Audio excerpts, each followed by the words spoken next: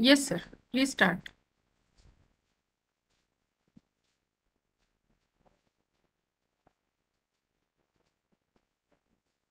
Hello.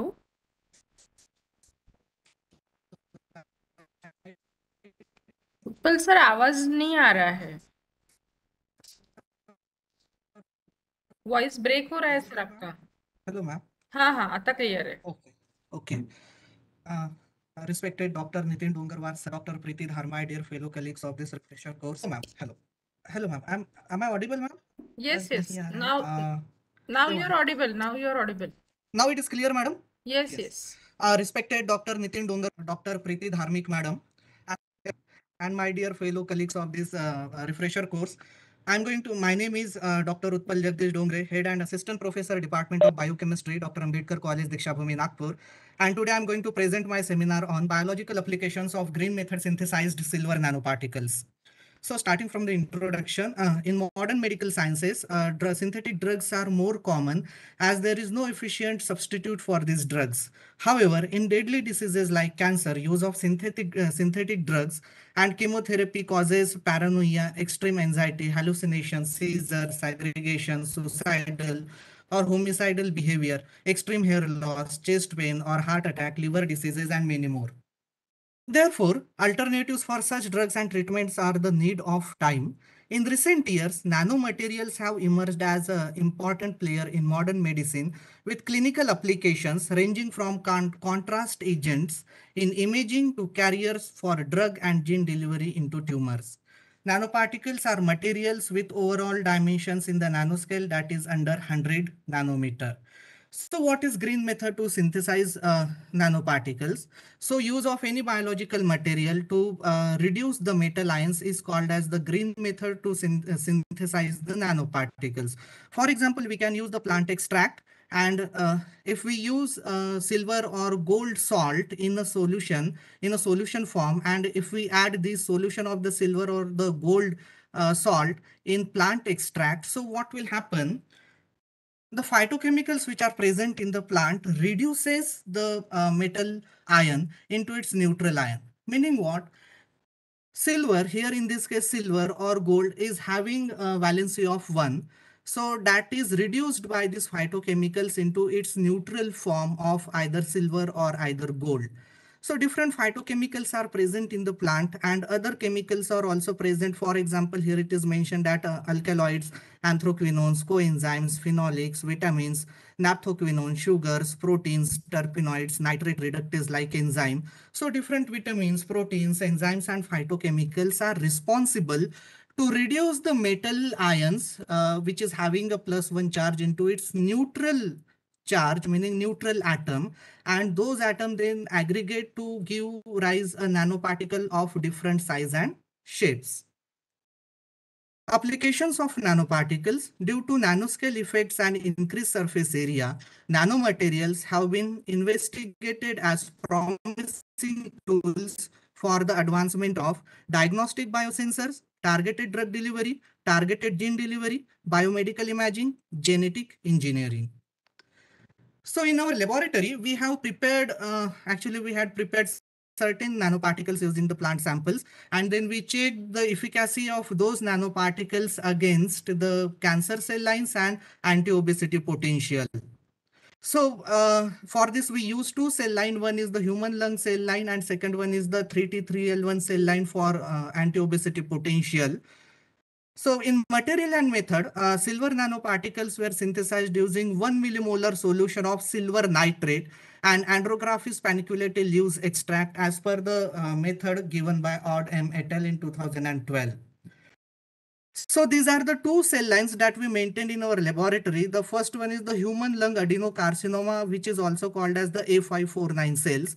The media that we used to grow the cells was DMEM, Dulbecco's modified Eagles medium, and its modified media is called as nutrient mixture F12 ham. So this was the media that we used to grow these A549 cells in our laboratory. The second cell line that we used was mouse embryonic recombinant pre-adipocyte, which is also called as the 3T3L1 cell. And the media for this cell line was DMEM. What is this 3T3L1 cell is that when we purchase these cells from the NCCS Pune, they provide us it in the pre-adipocyte form, and in our laboratory, we have to convert these pre-adipocyte cell lines into the mature adipocytic form. So what is this? How the pre-adipocyte and mature adipocytes can be differentiated? So pre-adipocyte doesn't contain lipid droplet and mature adipocyte cell line contain lipid droplets. So this is the main difference between the pre-adipocyte and mature adipocyte.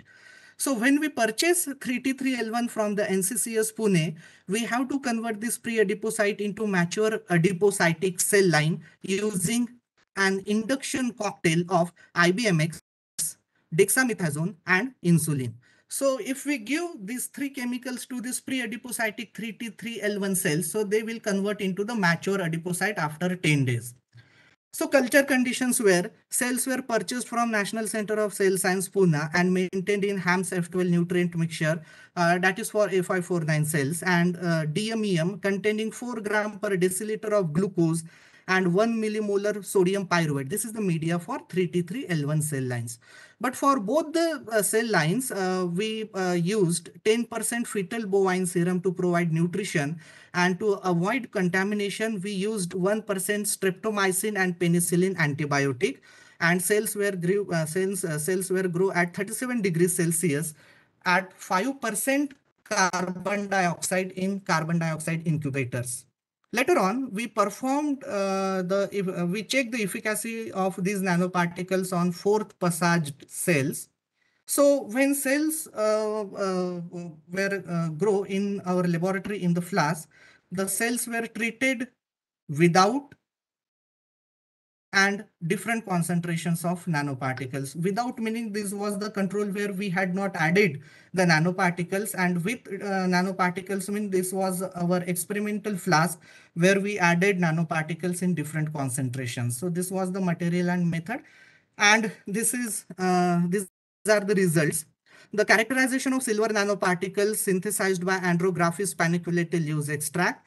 It is showing, the first one is showing the same analysis, that is scanning electron microscopic analysis result. So when we had prepared our nanoparticles, we send it for this type of analysis, and it is showing overall general morphology. It is not showing that whether nanoparticles are synthesized or not. So whether nanoparticles are synthesized or not have been confirmed by this kind of test, which is called as the transmission electron microscopy analysis. So here we can find that this is the circular shape of the nanoparticles, and the size were ranging from 18 nanometer. It has been shown over here that 18 nanometer to 52 nanometer sized nanoparticles were formed by using the plant and the silver nitrate solution. Later on, we performed Fourier transmission infrared spectroscopy. And by this FTIR analysis, we came to know that the nanoparticles are capped or having this kind of functional groups, that is carbon dioxide, CH alkane, and OH alcoholic groups were present in those nanoparticles, for which we got different kind of results.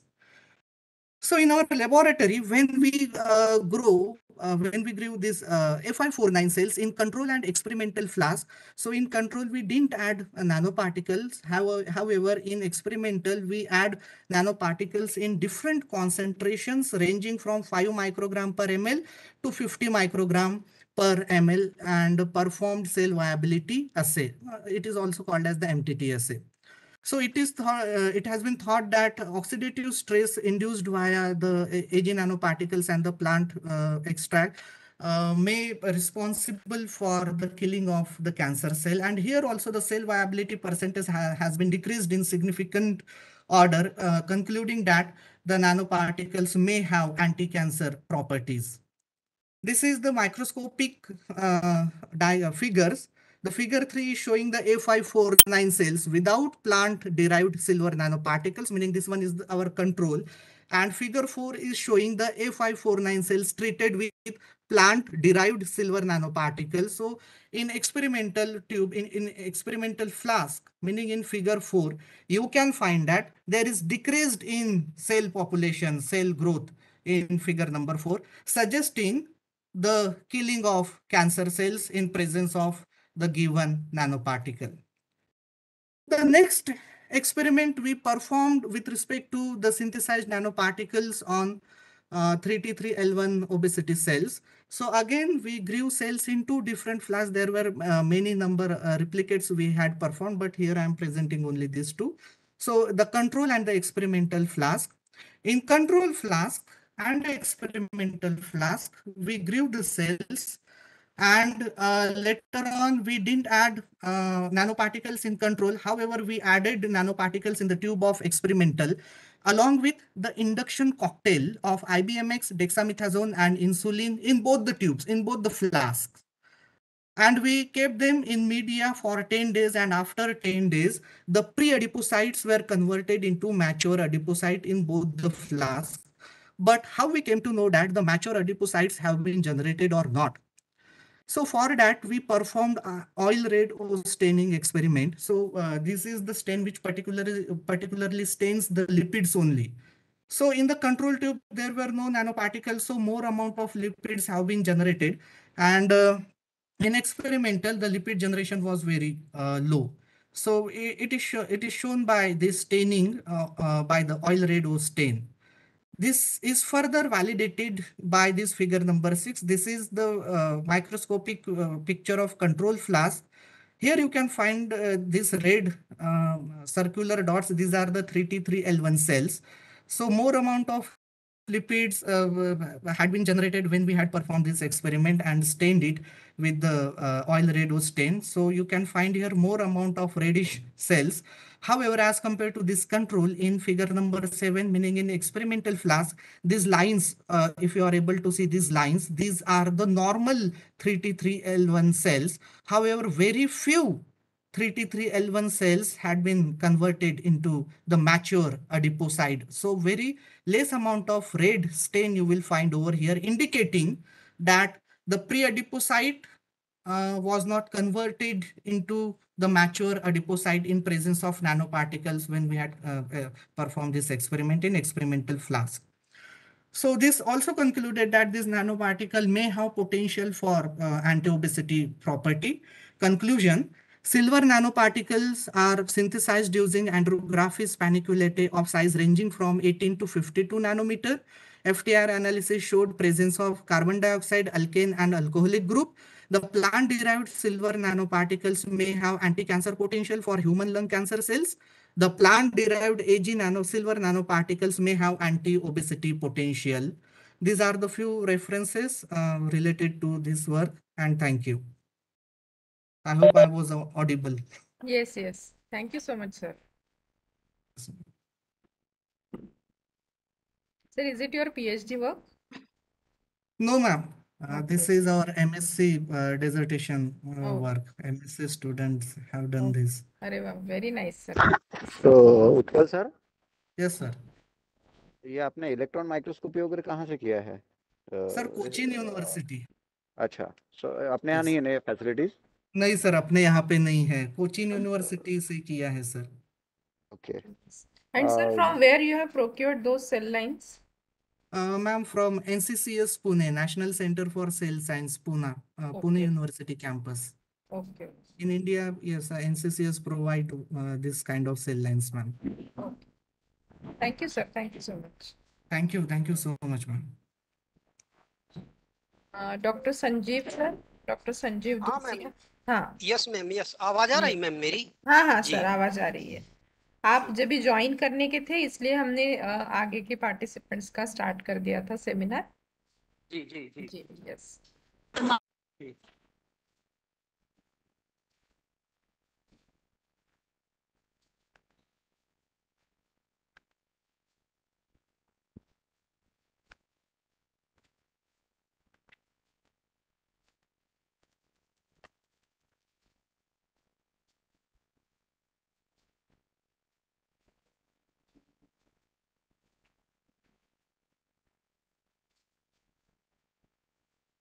हाँ sir, आपको slides दिख रहे हैं?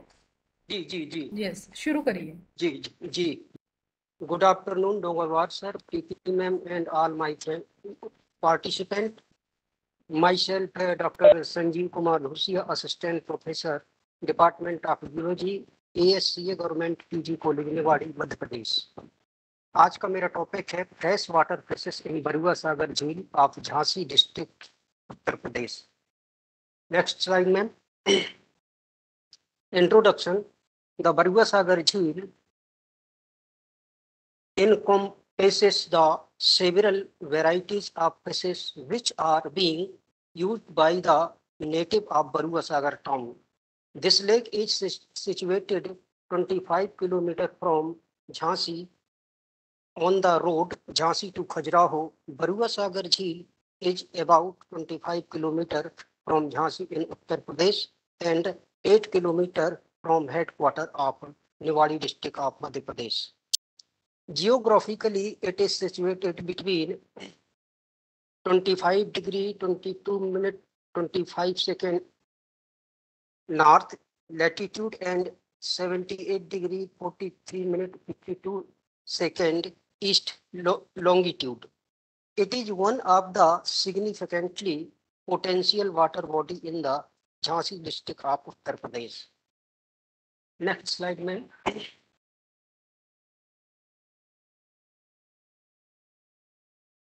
Material and method.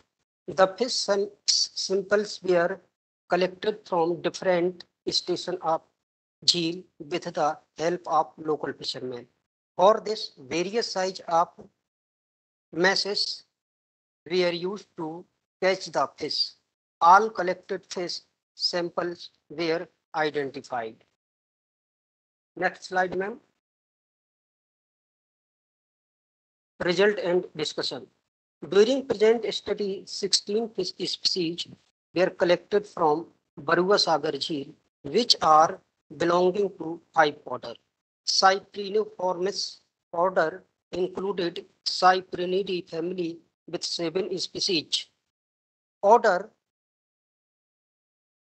Plupiformis was presented by one family Notopteridae with 1 species Notopterus.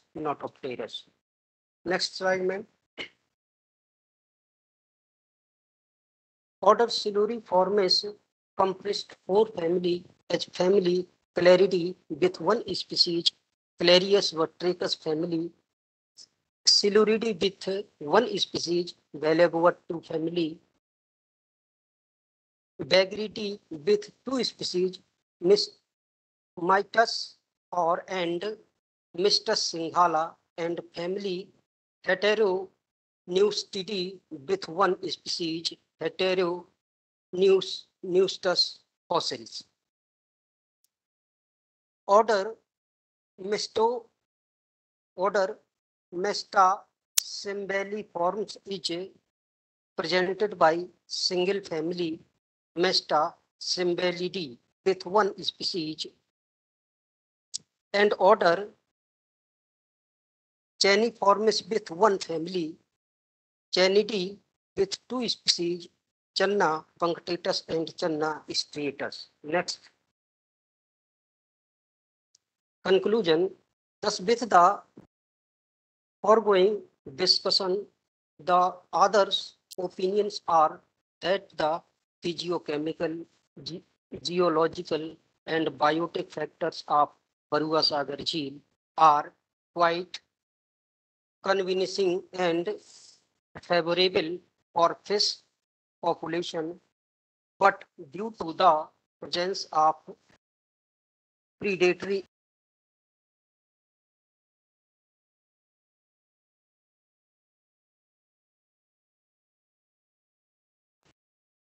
Next slide. Key point. The present study gives the information regarding the fish fauna of Barua Sagar Jheel of Jhansi district of Uttar Pradesh. In present study, 16 fish species were observed with belong to 5 order, 8 family, and 11 genera. All fish species listed as follow: Labio rohita, Labio calvasum, Labio vata, Labio gonius, Katla, Serhinus mrigala, Chacunis, Chugunio, Notopterus, Clarius vertricus, Balago vertu, heteronucleus fossil, Mistus eor, Mistus singhala egg. Okay, thank you. Next slide, ma'am. Thanks. Thank you, Sanjeev sir. Thank you so much. Ji, thank you, ma'am. Thank you.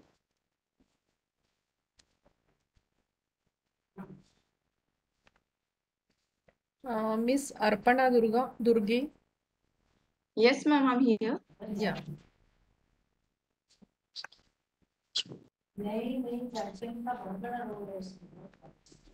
Ma'am, please play the recent one. Yes, yes.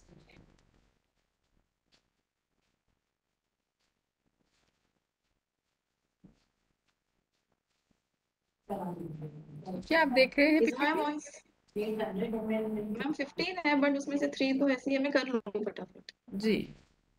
Yes, ma'am. Ma'am, is my voice clear? Yes, yes. Please continue. Okay, ma'am. Good afternoon, everyone. Respected Dr. Dongarwar sir, Dr. Preeti Dharmik ma'am, and all my colleagues. I am Miss Arpana Durge, Assistant Professor in Biochemistry Department of Guru Nanak College of Science, Ballarpur. And it is not my research work. It's just a review-based presentation on the topic, that is plant extracts derived metal nanoparticles and their antimicrobial potential. So many metal particles are known, but here is the review where we can utilize plant extracts for the making of nanoparticles so that its toxicity can be reduced. So in next slide, something about nanoparticles. Now, metal nanoparticles are nothing but the nano-sized particles ranging in the sizes from 1 to 100 nanometers. Then these nanoparticles can be utilized for the specific targeting as a specific targeting systems and also as the better drug delivery systems. Now, many metal nanoparticles have been already synthesized by utilizing certain metals like gold, silver, zinc, platinum, palladium, selenium, titanium, and copper, etc. But here is an attempt where scientists are moving towards the green synthesis of these nanoparticles by using many biological mechanisms. So this increases the biocompatibility and also the environmental benign properties of the nanoparticle, and this way it makes it a preferred choice over the usually chemical based nanoparticles. Next slide, ma'am. So these are the different shapes of nanoparticles. Now you can see here in the slide that the nanoparticles could be of cylindrical shapes. Somewhere it can be seen as a spherical shaped particles. Sometimes they are square, sometimes they are triangular and all. Next slide, ma'am. This we can do by using many microscopic methods like same, TEM, FTIR and all. So why plants? Now plants contains many important pharmacological constituents which can be utilized as a reducing agents, and this changes the metal into its zero oxidation states. Now this causes the clustering of these metal particles with other atoms, and then after the functional groups from the phytoconstituents or those atoms would be coated and acts as a capping agent. Now we also know that um, plant extract contain abundant amount of biomolecules such as proteins, sugars, amino acids, enzymes, and other traces of metals. Now, these metabolites also can be used as a strong reducing agent for the making of a nanoparticle. Next slide, please, ma'am. Next slide. Yes. Here we can see in a diagrammatic form that how plant extracts can be utilized for the synthesis of nanoparticles.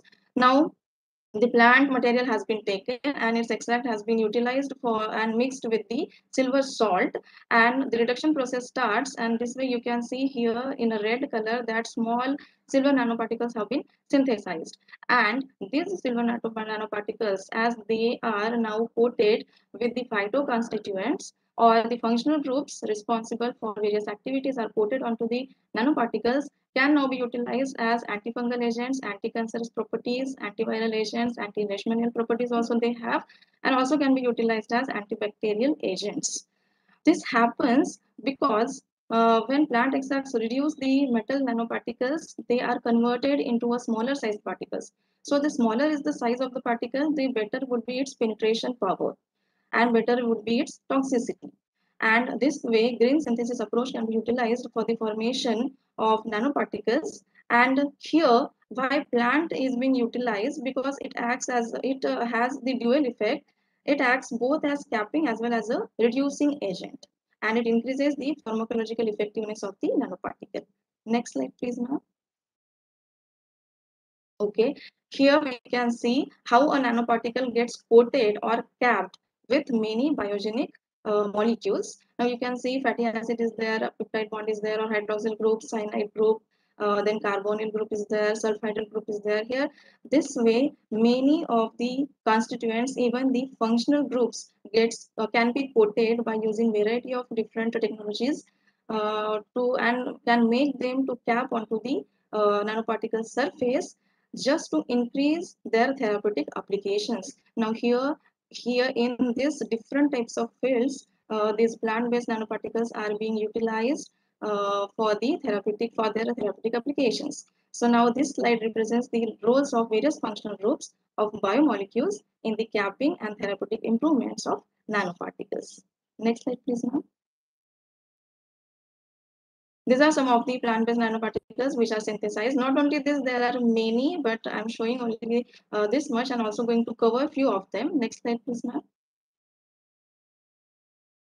Okay, so this is the first case study which I'm going to discuss with you, which has been prepared by utilizing gold. Now, gold nanoparticles have been synthesized by using vegetable waste from household from capsicum annum. Now, leaf extracts of these plants were utilized for the synthesis of nanoparticles, and this is the experimental setup or the results that were obtained by the group of the scientists. And this is a very recent study where they observed its MIC value, that is minimum inhibition concentration values, where they utilize the antibiotics, then the metal itself, and then the nanoparticle which was synthesized by using plant extract, meaning plant extract based metal nanoparticles. So you can see in case of antibiotic, it needs higher concentration to inhibit the growth of the microorganism. Now these were the 4 microorganisms which were tested, and the different strains are also represented here. Also, in case of metal alone, you can see metal nanoparticle also shows a good antibacterial or antimicrobial activity in a lesser concentration. But then you can say here, when we study this in case of gold nanoparticle, you can see very minimum concentration is required and it has the great effectivity. Next slide, please, ma'am. Okay, the next nanoparticle is palladium nanoparticle, which was synthesized by utilizing the plant extract from Garcinia pedunculata. Again, the leaf extract was utilized, and here they tested it with the help of a agar plate well diffusion method. And here they utilized it against the multiple drug resistant bacteria, that is Corynebacter sakazaki. Now, this bacteria in 2 strains, when I was reviewing, it is also found that one strain of this bacteria is also resistant to 14 different types of antibiotics. So they studied this activity of palladium nanoparticles prepared from Garcinia pedunculata on this microorganism, and they obtained the good zone of inhibition around the wells. Next slide, please, ma'am. Okay, this is their experimental results. Here you can see clearly that 3 wells have been prepared, where in one case palladium acetate has been poured, in another plant extracts are poured, and you can see the clear and visible big zone of inhibition in case of palladium nanoparticles. Next slide, please, ma'am. Okay, the third one is the silver nanoparticle synthesis from the plant extract of Cinnamomum camphora. Here, silver nanoparticles have been effective also against cancerous cells and also against many microorganisms, because due to their positive charge, they can easily get added over the cell surfaces of positive cell surfaces of bacteria, and they preferably choose to bind with the proteins by utilizing functional group SH, which is available with the cysteine amino acid. Then this silver nanoparticles activity is also observed against the fungus, where they inhibit fungal cell growth by proton pump damage. Next slide, please, ma'am.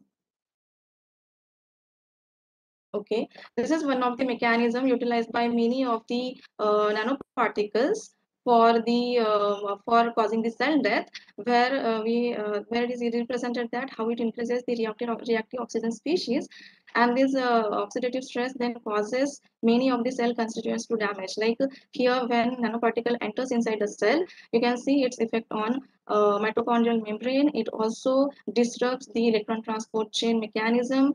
Again, here you can see it disrupts the cell wall of a bacteria. Then it can also cause protein damage. Again, the reactive oxygen species can bind with DNA, and they also can cause breakage in DNA. This way, many of the effects due to the rise of ROS, that is reactive oxygen species, can lead ultimately to the apoptosis or the cell death. Next slide, please. Ma'am. Okay, now the last example is about copper nanoparticles. Now these copper nanoparticles have been synthesized by using the species that, sorry, that should be Magnolia virginiana. Now the copper nanoparticle size they obtained was 37 to 110 nanometer. And here also you can see they have studied it against E. coli, and the chemical method is also used as the biological methods are used for the preparation of plant-based nanoparticles, and they have also synthesized it by utilizing different temperature ranges, again with different concentration of leaf extracts. Here is the percentage of antibacterial activity they have shown, and here is the average particle size. Now, as I said in one of the slides earlier, you can see that with the 37 nanometer particle size, they have obtained 99% of antibacterial activity, which actually is reflects the statement that smaller the particle size, better will be the toxicity. Next slide, please. Ma'am. Okay, this is the last one.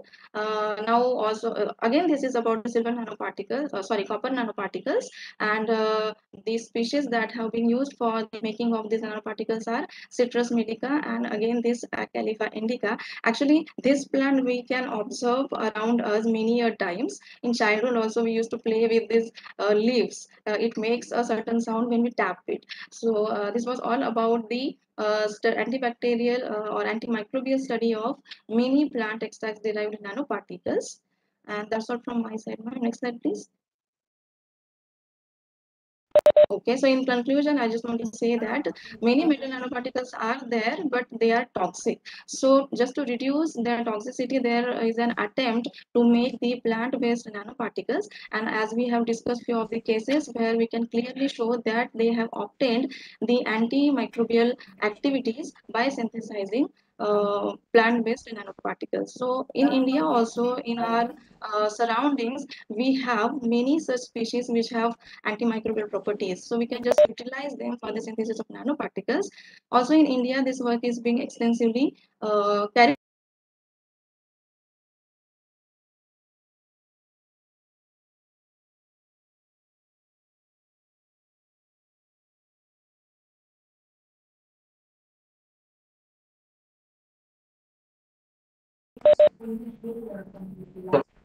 Hello. Hello. Yeah, thank you so much, ma'am. That's all from my side. Yes, yes. Thank you, madam. Very nice work. And Thank you so much. presented also well. Thank you. Thank you. चलिए next संध्या madam, doctor संध्या ma'am. Yes ma'am. Yes, आप present करेंगे कि मैं यहाँ से करूँ? जैसे भी बोलिए मैडम, मैंने आपको भी भेजा हुआ है, मेरे पास भी है.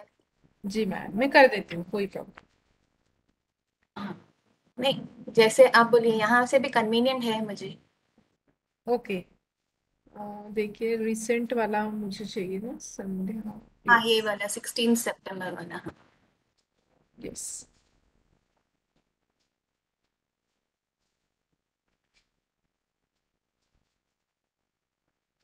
यस मैम, दिख रहा है पीपीटी? हाँ madam, I am audible no? Yes yes. Madam, we can make it slide show. Yes yes. या please start.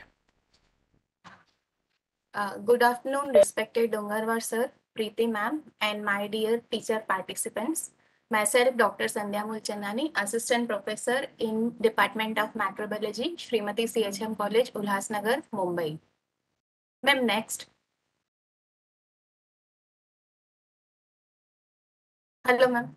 Okay. The topic of my presentation is assessment of chromium bioremediation potential of PGPR, that is plant growth promoting rhizobia or biofertilizing microbes isolated from soil and sewage. Next, ma'am. PGPRs are nothing but plant growth promoting rhizobia, which are widespread in nature, that is in sewage and soil. Most of them are chemo-organotrophs. They are gram variable in reaction and they are nutritionally versatile, reported to degrade several compounds including hexavalent chromium. Here I would like to say that I had selected one organism, that is Orthobacter, and did a detailed study of it. Role of PGPR in agriculture is they are phytostimulators, abiotic stress, they can tolerate abiotic stress, they can function as biopesticides. Ma'am, just one click, I have given animated. And they can function as biofertilizers. So here the organism selected is Orthobacter, and the property of the PGPRs used is that of biofertilizers. In that also phosphate solubilization. There are three types of biofertilizing properties. NPK, of that the phosphate solubilization has been used.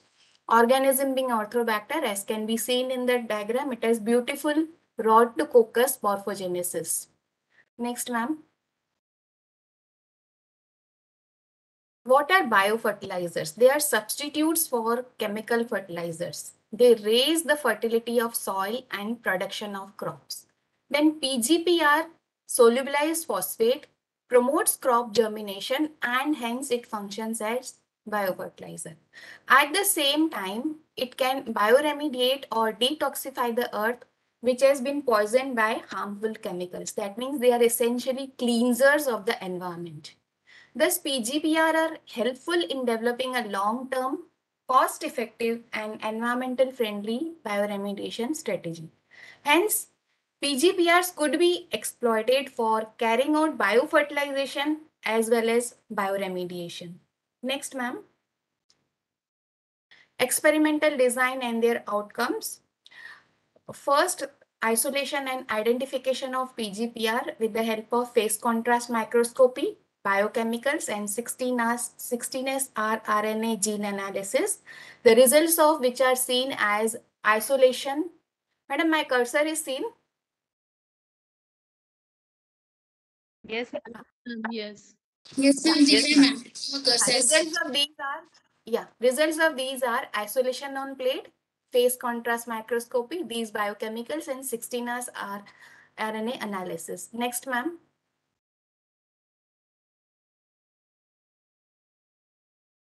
The best strains were selected for further study. Now, these strains showed the maximum phosphate solubilization property. As can be seen from the diagram, starting from second day to eighth day, the amount of phosphate solubilization increased, and this was observed in lab. So based on this, a biofertilizer was formulated. Next, ma'am.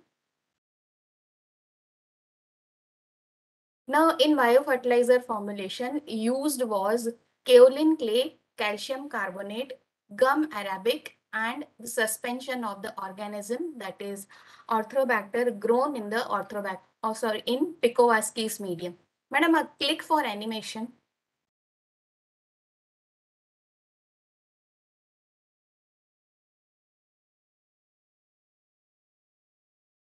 All of these were mixed together to form a slurry.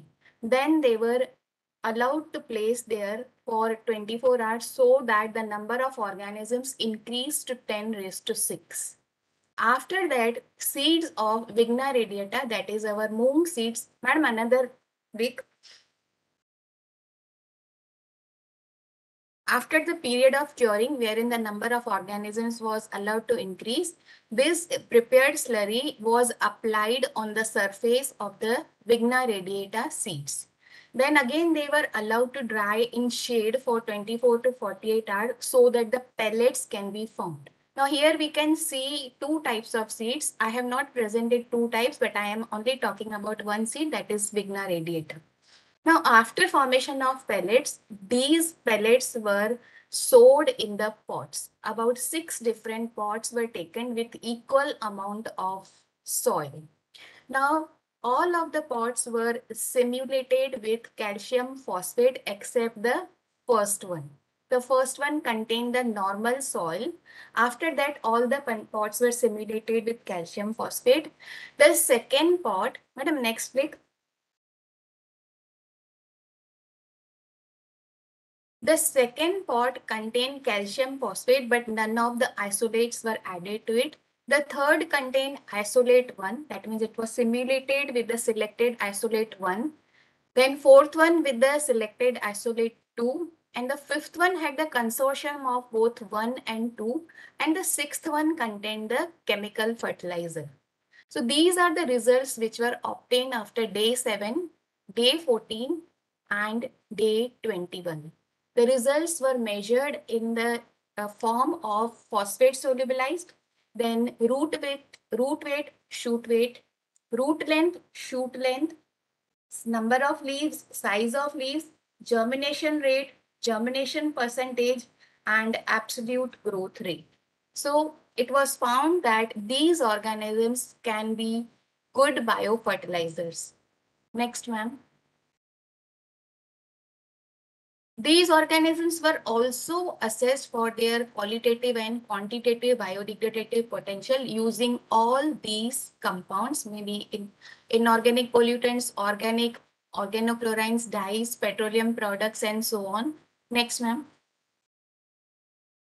As I said, the two best ones selected. So during screening time, all the isolates, most of the isolates showed extensive biodegradative profile.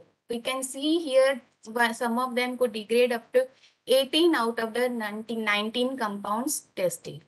And quantitatively, they could completely degrade some of the pollutants more than 90%. As you can see, these are the results of chromium degradation, bees of dye, and some organic compounds were also used. Next, ma'am. These organisms, one more click. These organisms were also found to be eco-competent as they could survive under the stress factors of extreme, before that, yeah, this one. That is, they could survive under stress factors such as extreme pH, temperature, salt concentration, starvation, desiccation, and also in the presence of antibiotics. So out of the 12 antibiotics used, some of them could grow in presence of 8 antibiotics, and the other one could grow in the presence of 10 antibiotics, and these were used for both gram positive and gram negative organisms. Next, ma'am. Then coming to hexavalent chromium, how is it harmful to plants? Now it can affect the germination, root growth, stem growth, leaf growth, then finally biological yield, grain yield, and total biomass. Chromium was selected because in reports it was found that this orthobacter can degrade chromium very well, maybe up to 99 to 100%. Next, ma'am. 3 clicks. A similar type of pot experiment was carried out wherein chromium was simulated in the soil in the pots. It was simulated in the form of potassium dichromate. Here the 5 pots were taken, the first one being the control, wherein no culture was inoculated, and all the pots contained potassium dichromate. Chromium was added in the form of dichromate. The second pot contained dichromate plus isolate 1. The third one, isolate plus dichromate, isolate 2 plus dichromate, and the last one contained consortium of both and dichromate. Here the readings were taken every 5 days, 5, 10, 15, 20 days. So the seeds which were used were that of the white kidney beans, as can be seen in the diagram, the chavali seeds. They were they were sowed in the pots, and the results were obtained in the form of chromium concentration About 100 mcg of the chromium was simulated in the soil, and other results observed were again dry weight, wet weight, root length, shoot length, absolute growth rate, and germination rate. Ma'am, next.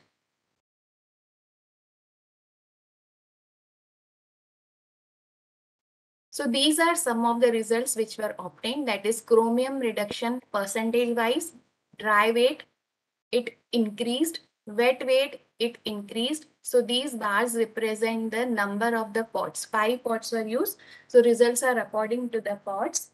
And it was observed that up to 95.8% of chromium was reduced by the consortium at the end of 10th day. After 10th day, the results came out as the same. And 75.7% of chromium was reduced by isolate 2 and 86% by isolate 1 individually. So from this, we can conclude that these organisms can be used for as biofertilizer as well as for bioremediation. Ma'am, next slide. What are the benefits to the society? Society can get the biofertilizer formulations, a semi-dried granular product which will contain the phosphate solubilizing PGPR culture. This product will be cost effective, easily manageable, eco-friendly, leading to zero waste. Then bioremediation by PGPR makes the contaminated sites available for plantation, thus enhancing the crop productivity. One organism can degrade a multitude of persistent pollutants. Next, ma'am. In the future prospects, since this is a novel concept and attractive technology, this message should be promoted in agricultural and environmental sectors. Of course, more of field studies are needed to be carried out. There can be strains, potent strains which can be developed containing the PGPR, which will act as biofertilizer. Along with it, we can have that organism which will have the desirable pollutant degrading capabilities. Like here we use the chromium. Say some other pollutant is present in that environment, and the organism, as we observed, had a extensive biodegradative potential. So required pollutant can be associated with the biofertilizer. More of consortiums can be employed, and more of modernized bioreactors are needed to be designed. We also need to improve the field application methods. Then regeneration of biomass is required for use in futures, and nano biofertilizers can also be prepared. Madam, one benefit to the society, I think, was hidden, like it supports the growth of azotobacter and rhizobia. It is not appearing in the slide. So these organisms support the growth of other biofertilizing bacteria also. Next slide, ma'am. These are some of the references which I have used. And next. Thank you so much. Thank you. Thank you, Dr. Sandhya, madam. Very good. Nice work. Any question from the participants? Okay.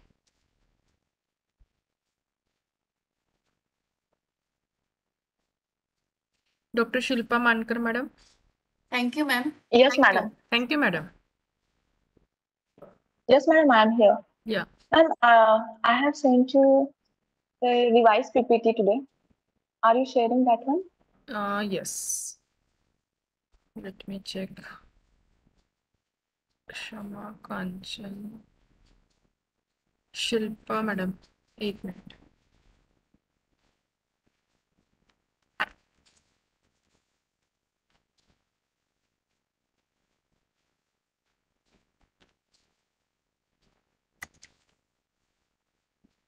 No, 16th. Yes, ma'am, that one.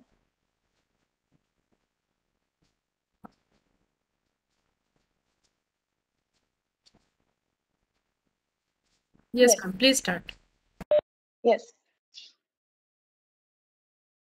Hello, everyone. I'm Dr. Shilpa Mankar, Assistant Professor and Head Department of Microbiology, Dr. Arjun Arts, Commerce and Science College, Selu, District Wardha. I'm delivering my seminar in this refresher course organized by UGC HRDC Rashtra Santa Tukaruji Maharaj Nagpur University, Nagpur, on food spoilage, microbial identification, and its isolation techniques.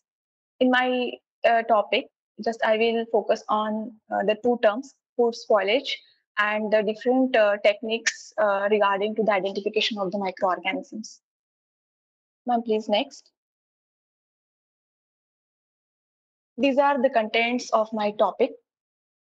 Ma'am, next. So when we are talking about the food microbiology, so here the microorganisms are responsible to make the food, to spoil the food, and the certain diseases transmission also. So this is the most diverse area within the field of microbiology, and it is concerning with the public health. So food safety, its production, its processing, its preservation and storage is very much important when it's termed to regarding with this food microbiology. Ma'am, next.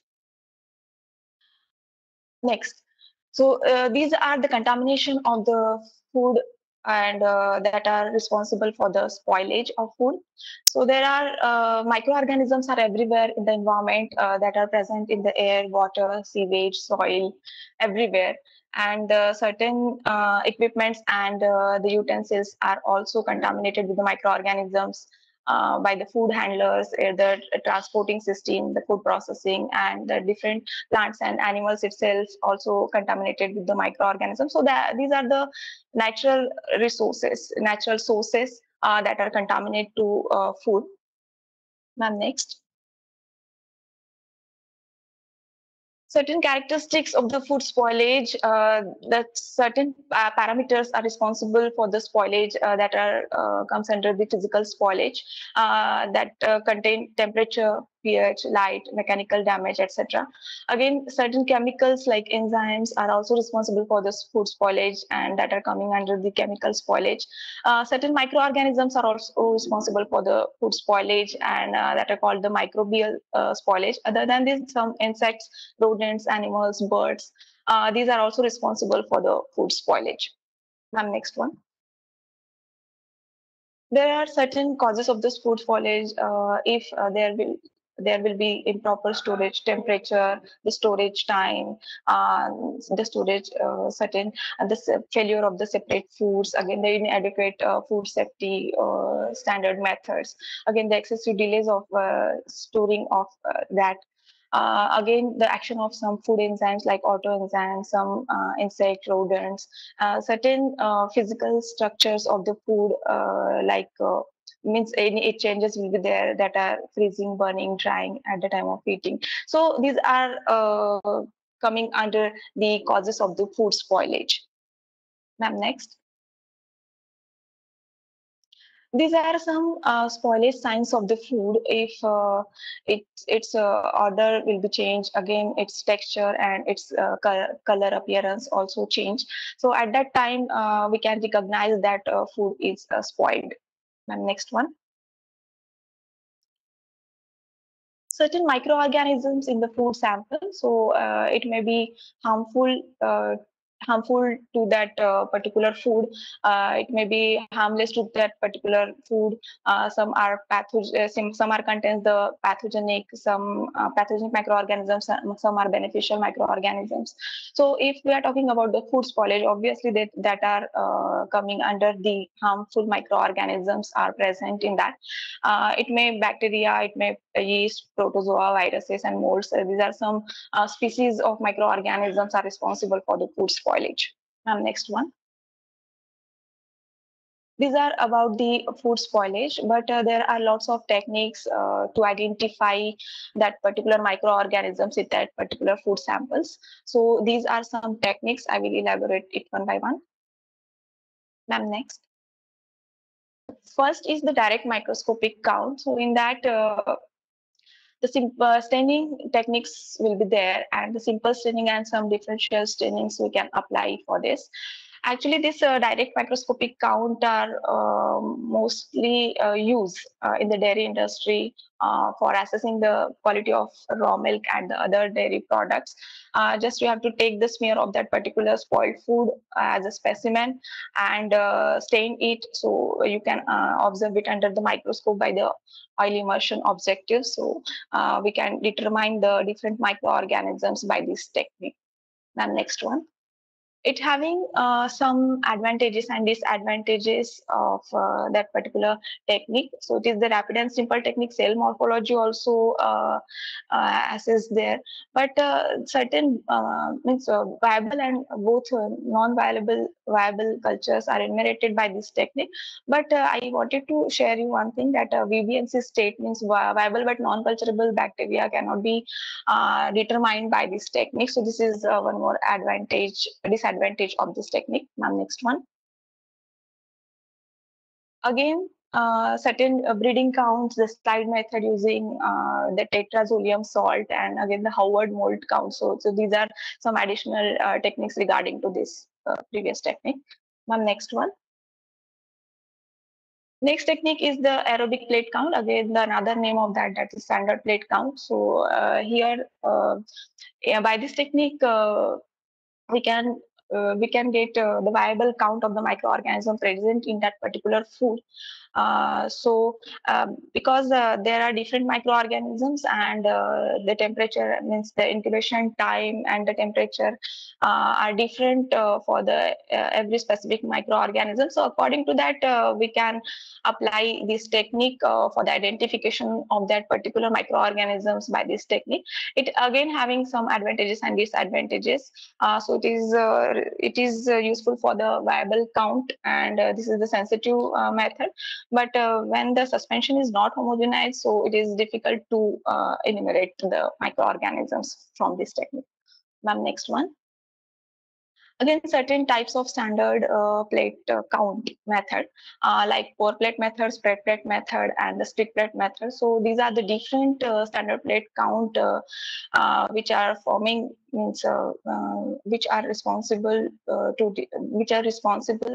which are generally used for the determination of the particular microorganism from that specimen, and the colony forming units in this per ml. So we have to determine that number of colonies for the dilution factor, so we can enumerate such kind of bacteria by this technique. Okay, and next one. The most probable number, so this is the statistical method to determine the number of microorganisms in that particular specimen. So turbidity, gas production, and acid production are observed to determine the different kinds of microorganisms on this, and it having some 3 steps that are presumptive, confirmative, and the completed test are involved in that. Now, next one. Microscope colony count. So in that, we have to detect the microbial count in the variety of food. It involves the counting of colonies that are developed in the microslide as a thin layer culture medium. So this is the another technique to determine the microbial count in that particular food sample. And next one.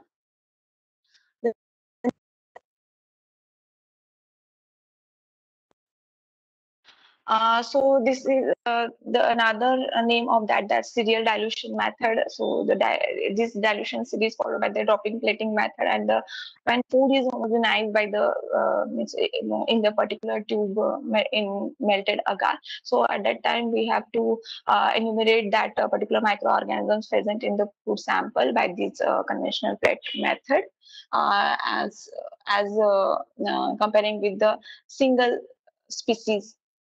One next one.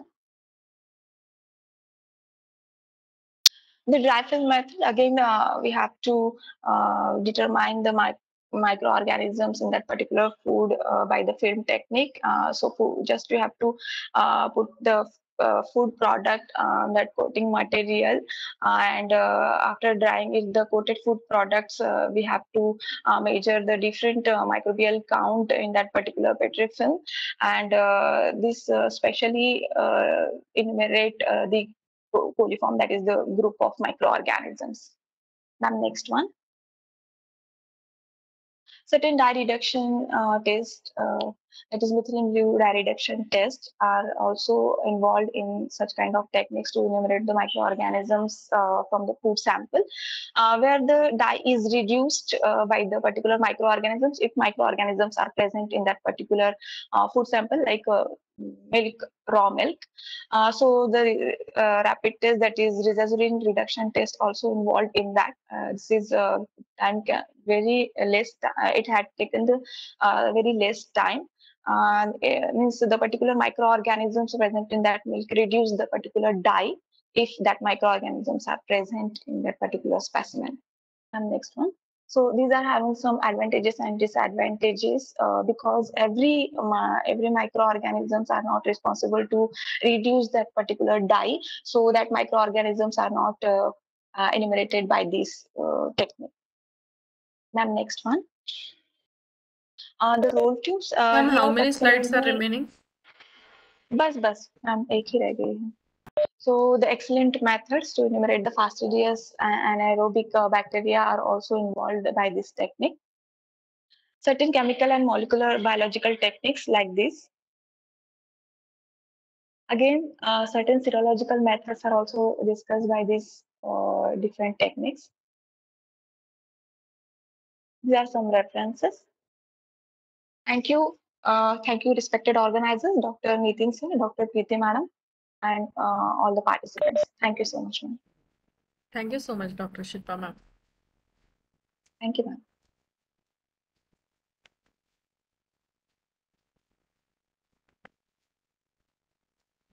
Next, Dr. Kshama. Kshama Yes, ma'am. Murarkar. Yes, ma'am, I am here.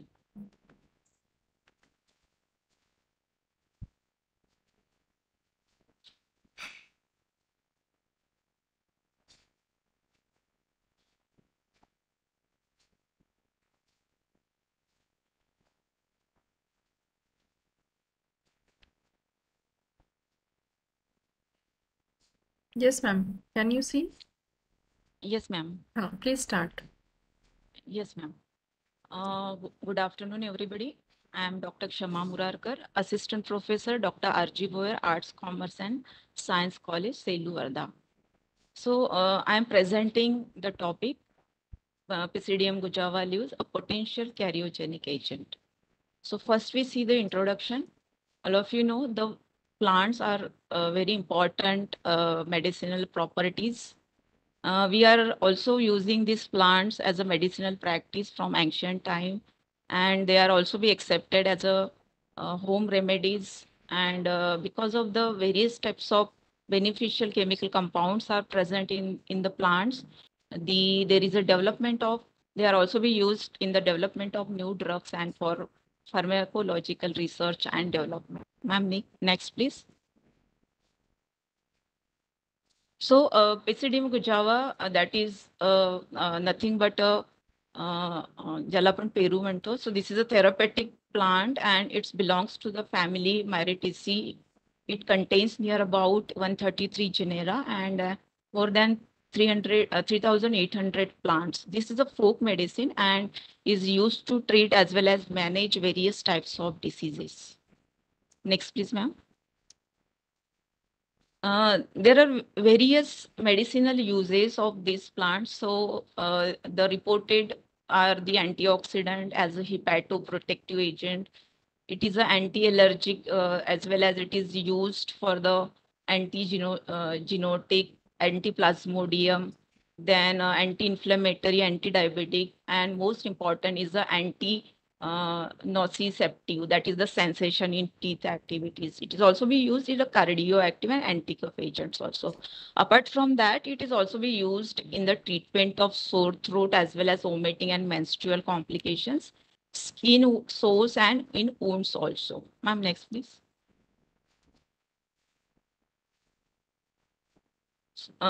So we are focusing on the dental caries. So this is the major health oral problem, and nowadays this is very common chronic disease in children as well as in adults. So it is caused by the microorganism which lives in the dental plaques, and generally they make the cavities by lowering the pH, below the critical point.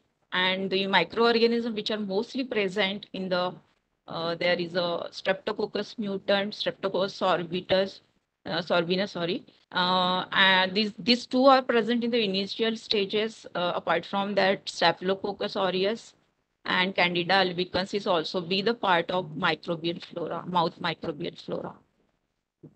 Next, please, ma'am. So during the experiment, we have isolated the oral pathogens. So two pathogens we have isolated. So Streptococcus species and Staphylococcus aureus was isolated from the mouth. And we have studied their morphological as well as biochemical and cultural characteristics. This strain, Candida albicans, we were procured. And after that, we have maintained all the strains and subculture regularly for our experiments. Next, please, ma'am. So for the experiment, we have prepared various types of Pisidium gajava leaves extract. So the first type was aqueous extract, in which we have taken the fresh leaf and water in 1:10 concentration. Then extraction in oxalate apparatus. Here we have used the ethanol and acetone, and dry leaves was used. Then we have also extracted the leaves with acetone,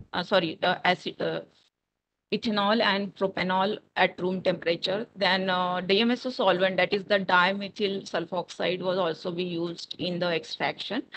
And ampicillin drug was also used, which we were dissolved in the DMSO solvent. Ma'am, next, please. After the extraction, we have for antimicrobial activity was checked for this. So in this case, we have used the Muller-Hinton agar. We have prepared the inoculum of this three different types of microorganism, that is the Staphylococcus aureus, Streptococcus species, and Candida albicans in nutrient broth. In case of Streptococcus species, nutrient broth with 0.4% sucrose, and Candida albicans in separate dextrose agar. So here we have taken the 24 hours culture and inoculated in 25 ml of pre-sterilized agar, nutrient medium, and then incubated at their optimum condition. This inoculum we have sprayed on the separate MHA plate, and then the 0.1 ml of extracts were added in separate wells, which was having the diameter 2 mm. The control was also set. We incubated all the plates at optimum condition. Next, please, ma'am. We also carried out the phytochemical analysis of extract. In this case, we have taste all the extracts for tannin and the flavonoids. So the ferric chloride test was performed in this case. Next, please, ma'am. After the incubation period, we have observed the result. So in case of aqueous extract of fresh guava leaves, we have seen the antimicrobial activity, that is zone diameter, was greater in case of Candida albicans, followed by Staphylococcus aureus and Streptococcus species. Next, please, ma'am.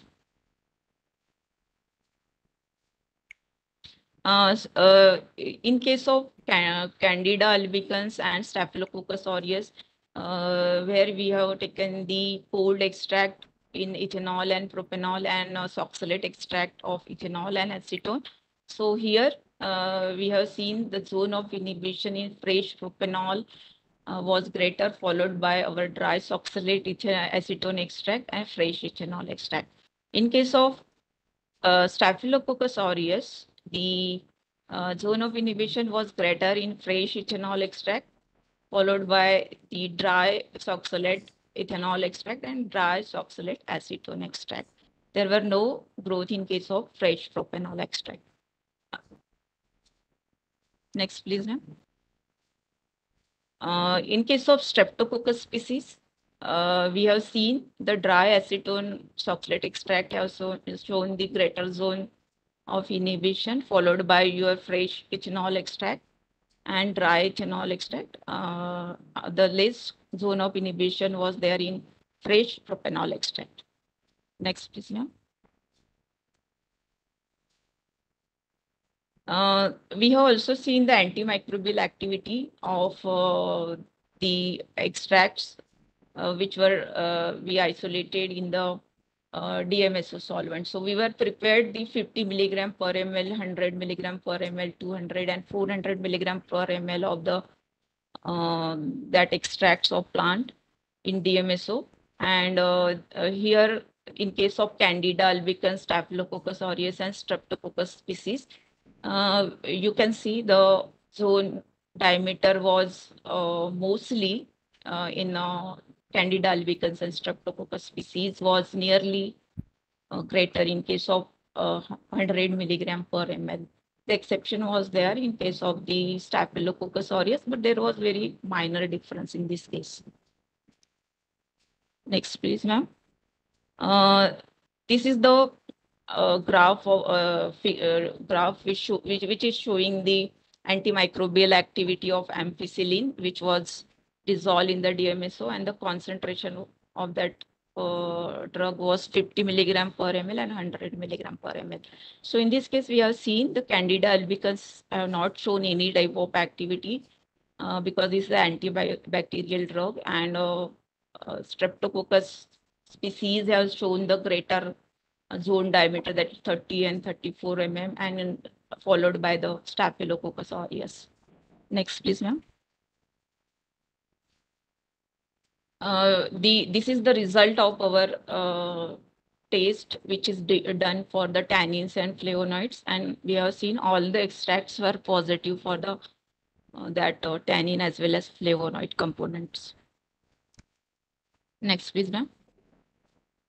So all the extracts of Pisidium guajava have shown the antimicrobial activity against the selected oral pathogens. And the reason behind this was the ingredients which are present in the extract and the diffusion capacity of the Muller-Hinton agar, which has given that zone of inhibition. And here we can see that this extract was also be effective, or in case of it was most effective against Candida albicans also. And this is the remarkable feature of this Pisidium guajava leaves extract. And as this is a this extract has shown the antifungal activity. So this is a potential agent to use the antifungal as well as antibacterial agent. And the presence of tannins as well as flavonoids, which was shown in the table, also reported to inhibit the growth of many fungi, yeast, and bacteria. So this is the combination of this component, or maybe the single component, is responsible for this antibacterial or antifungal agent. So the further research is going on this thing. So we have drawn next, please, ma'am. So then we have drawn the conclusion that this plant leaves have extracts have a great potential as an antibacterial as well as antifungal agent. And this is very useful property, so we can use to treat as a oral pathogens, and this is a very we can use as an alternative medicine for the treatment of oral microbial infections in the initial stages, and it has a great potential in case of pharmacological products. So this is all about my topic. Thank you very much, ma'am. Thank you, madam. Thank you, Dr. Kshama Murarkar. Thank you, ma'am.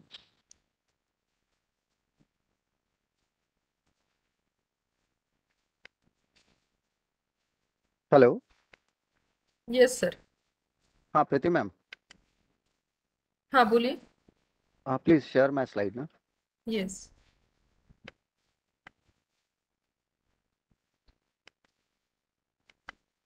ये वो बंद कर दो ऐसे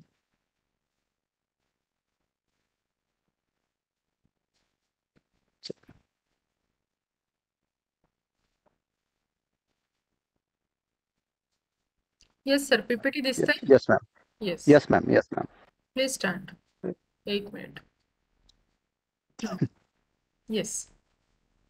Okay, thank you, ma'am. A very warm good morning, good afternoon to one and all present here. With the due respect of respected Dr. Dete sir, Director UGC HRDC Nagpur, RTM Nagpur University Nagpur, Dr. Priti Dharmik madam, and my dear colleagues. I am Dr. Rakesh Thakre, Assistant Professor and Head, Department of Microbiology, Yashwantrao Chauhan College, Lakhandur, District Bhandara. Here to present my seminar on the one of my students' dissertation, MSc dissertation topic, that is decolorization and biodegradation of textile dyes with immobilized lackase enzyme.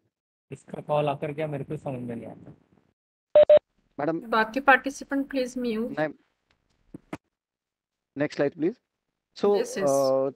today I am going to cover some topics like introduction to the problem, what is the problem, solution over the problem, some introduction about lackase enzyme, methods and results. Then we will see production of lackase enzyme from fungal strains, immobilization of crude lackase enzymes, preparation of column for decolorization, biodegradation of reactive dyes by immobilized lackase, and then we will discuss the results of the confirmation of biodegradation and decolorization of dyes by using GCMS, followed by discussion and conclusion. So, the problem is that everybody knows dyes have been used increasingly in the textile and dyeing industries because of their ease and cost effectiveness in synthesis, firmness, and variety in color compared to that of the natural dyes. But what actually happened is that approximately 50% of the dyes are released in the industrial effluent without treatment, and the presence of even very low concentration of such untreated dyes in the effluent is highly visible, and partial degraded product of that textile dyes are found to be carcinogenic to the aquatic flora as well as for human beings who consume this water. So to come up with the solution, we decided to go with the fungi from Basidomyces groups, which is also known as white rot fungi, which shown potential for the bioremediation. For example, phenorichids, rheumatis, and pleuretus are by far the most efficient lignolytic microorganism because of the high lackase enzyme production. Pleuretus fungi have been used in microremediation of pollutants such as petroleum, polycyclic aromatic hydrocarbons because of their higher lackase production. Now, we will discuss about lackase. What is lackase? Lackase is the enzyme belonging to the group phenol oxidase. Concerning with the mode of action of the lackase enzyme, so lackase is have very broad substrate specificity with respect to the electron donor.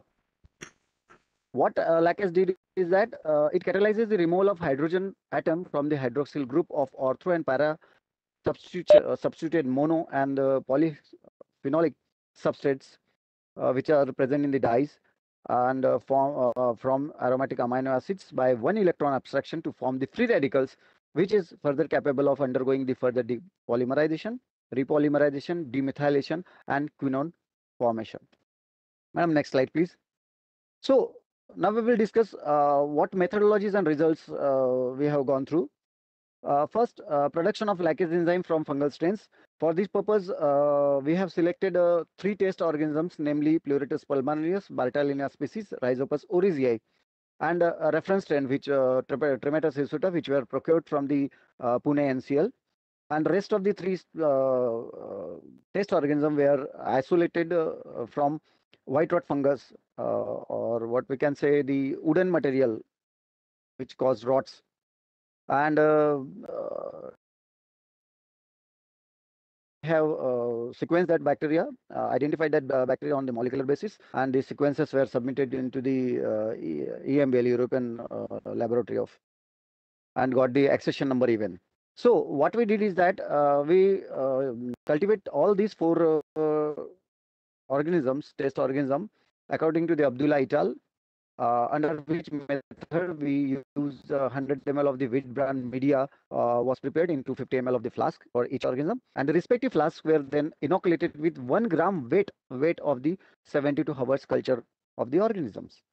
The flask then were incubated at 28 plus minus 2 degrees Celsius, and the flask were incubated at 150 revolution per minute for 10 days.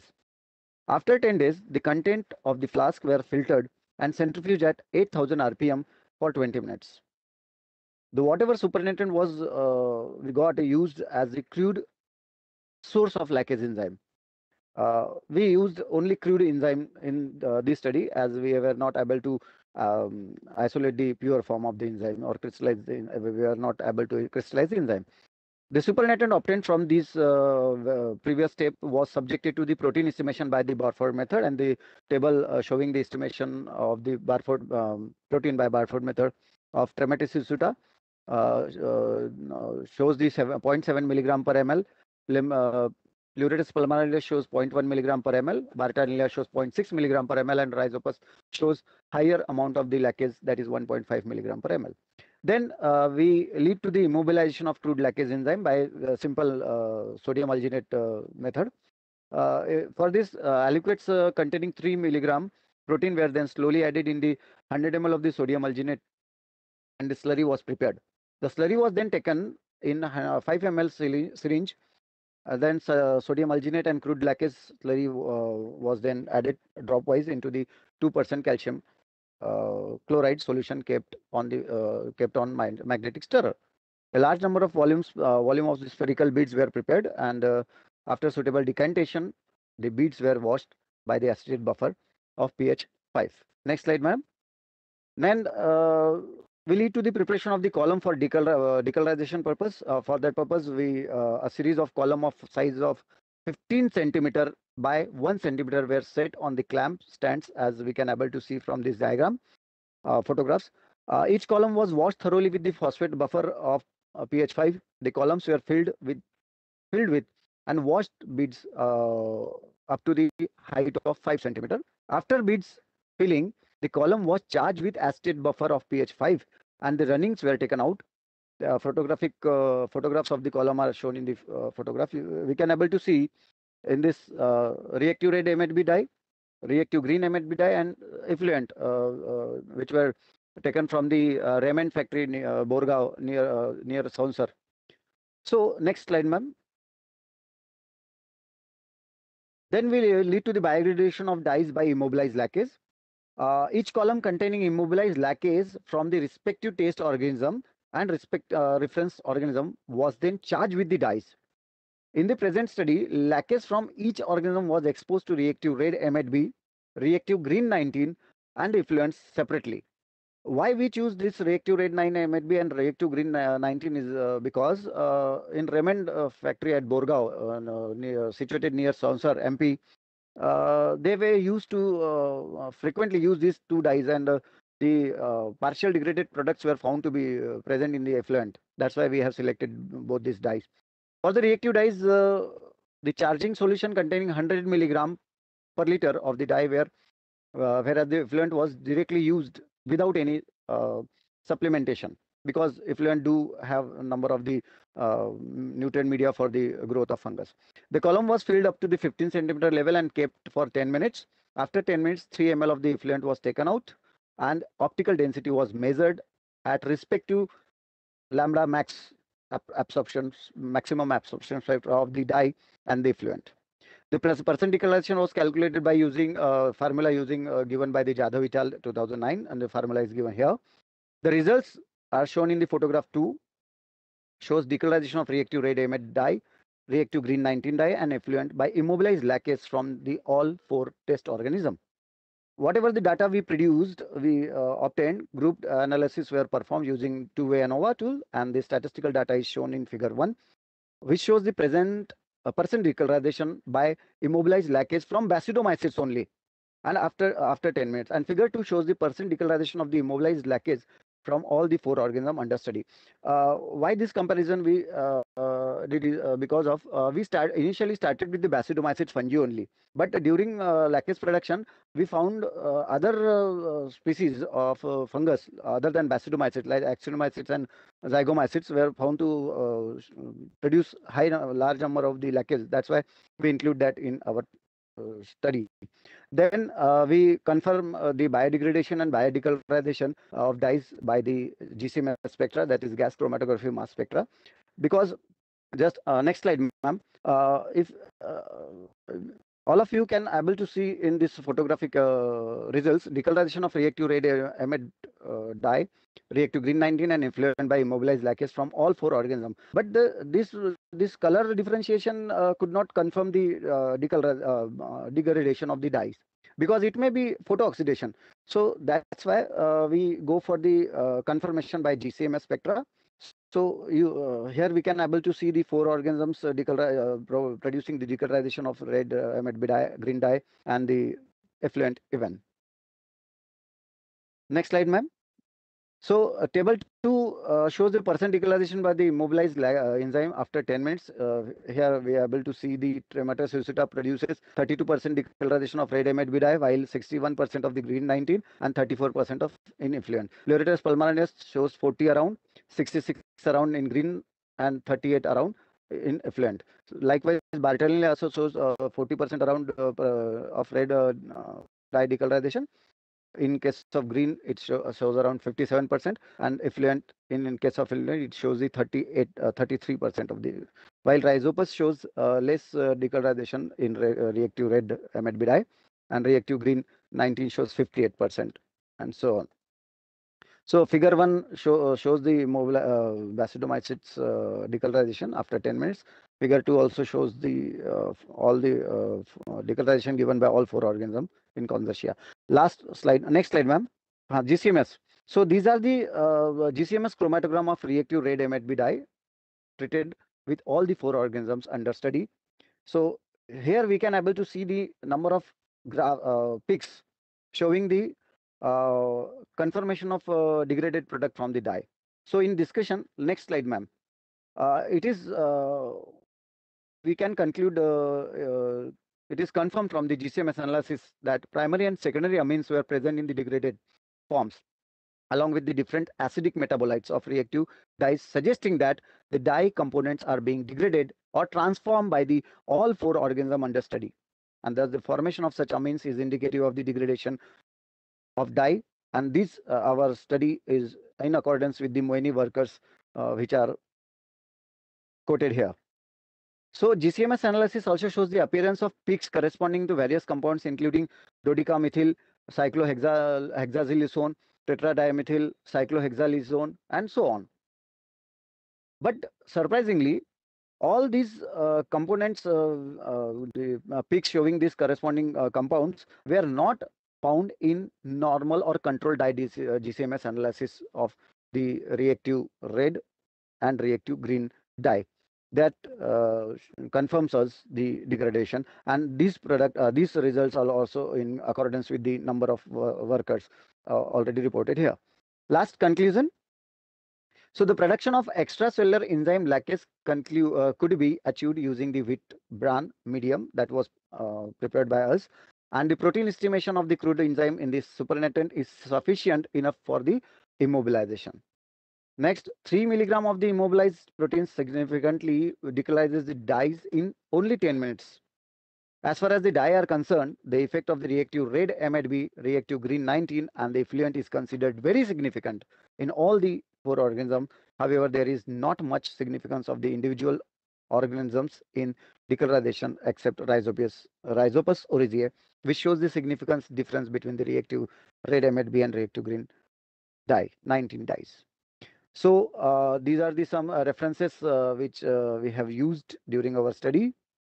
It is not possible for quote all the references here. So thank you. Thank you very much. Thank you. Thank you, Dr. Rakesh Thakre, sir. Thanks, ma'am.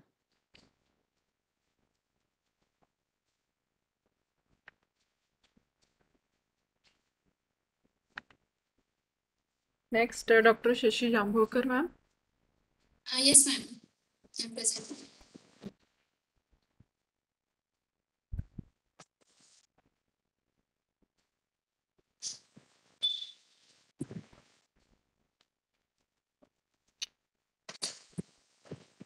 Madam, hope it is during time now. Yes, Within sir. time. Yes, yes, yes. Okay. Thank you. Thank you.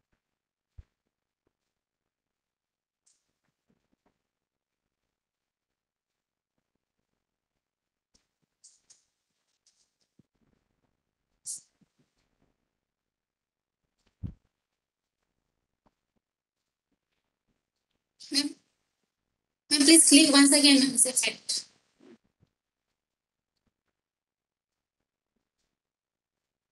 Just a minute, ma'am.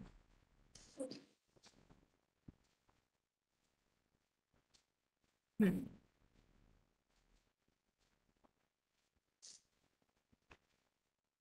Yes, madam. Okay. A very good afternoon to the respected Dr. Tindogar sir, Dr. Piti ma'am, and all my dear colleagues of this refresher course.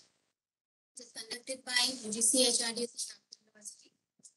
Myself, Dr. Shashi Jamdulkar, Head of Department of Microbiology, Shakti Science, Commerce, in these sessions. So my topic is antimicrobial resistance pattern observed in Salmonella species obtained from various sources. So before proceeding my further slide, I just wanted to give an introduction about Salmonella. As you all know what is Salmonella, but a few description I have wanted to keep in front of you that first of all, Salmonella comes under the genus of the family Enterobacteriaceae, which cause disease like typhoid fever and 9.5 salmonellosis. Name was given by an American bacteriological name, D.E. Salmons, who was first isolated Salmonella from porcine intestine in 1884. Now, Salmonella, which is more than 2,500 different serotypes, is the leading cause of foodborne infections worldwide. Fresh fruits and vegetables are the vectors from which humans get infected from various pathogens. Now, for prevention of emerging drug resistance in Salmonella, causing various diseases in humans was taken as the central theme of the present research work. The research work was conducted in the light of the following objectives. So in material method, you can see that there are three methods which are applied, that is sampling and characterization, isolation of Salmonella species, antimicrobial susceptibility testings. So these methods I can elaborate one by one. Now, first is sampling and categorization. Salmonella species commonly found in water, canned food, packed food, juice, and clinical sample. Total 200 of Salmonella isolate from different sources. Isolation and identification of Salmonella was done by using membrane filter technique, enriched media, selective media, biochemical test, and confirmed by standard identification method. In second method, via isolation of Salmonella species, the selective enrichment culture is usually inoculated onto a list 2 selective agar media and incubated at 37 degrees Celsius for 24 hours. The ISO method specifies the XLD agar and one optional selective media. A variety of alternatives are available including bismuth sulfide agar, brilliant green agar, and electron enteric agar. A number of selective chromogenic agar media specifically designed for the differentiation of Salmonella colonies are commercially available. Typical Salmonella colonies or selective agar are subcultures or non-selective media to confirm testing. Now, the third is antimicrobial susceptibility testings. Antimicrobial susceptibility testing is also known as Disk diffusion susceptibility test. This method is performed and the method is known as the BioDix method. This method is widely used and is recommended by the National Committee for Clinical Laboratory Standards and World Health Organization. Variation is controlled by standardized by technique. The method specifies the medium by Muller-Hinton agar, the inoculum adjusted by comparison with the barium sulfate, that is McFarlane standard. Inoculation method and a swab dipped into the microbial suspension and streaked across the mediums and discontent. The size of the zone of inhibition is an indication of the susceptibility of the organism. More resistant organisms give smaller zone of inhibition. The zone size compared with the standard chart and accordingly categorized as susceptible or resistant to a particular antibiotic Accordingly, this method is convenient, technically simple, and cheap, and correctly performed reasonably reliable. Next slide.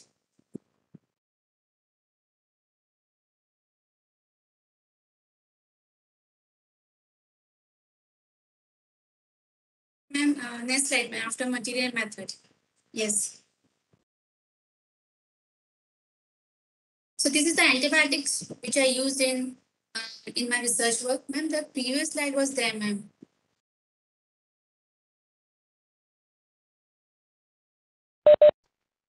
Madam, this is a slide from materials and methods, and after Ma'am, that, after that, antibiotic used for MIC determination. ma'am, yes, ma'am. Now, please change the slide after.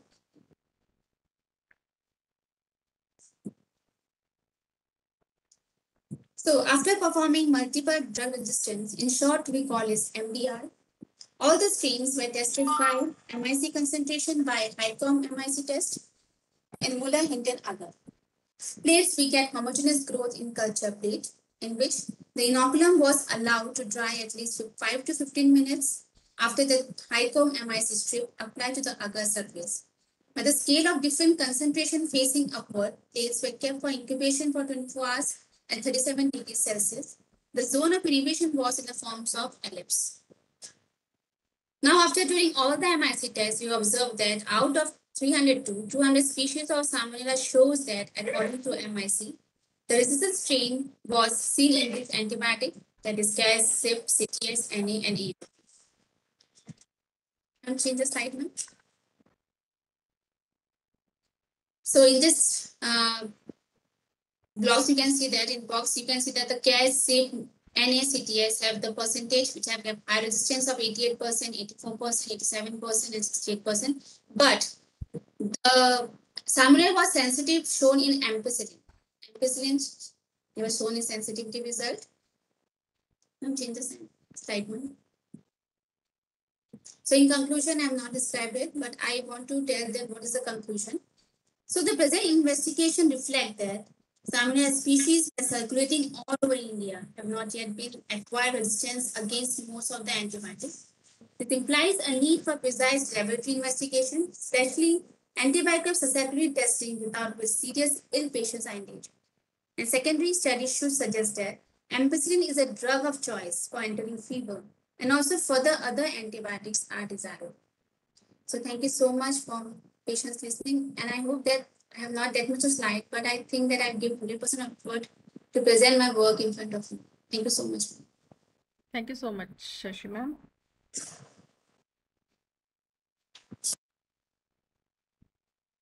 Now the last one is Dr. Milind Panchabhai sir.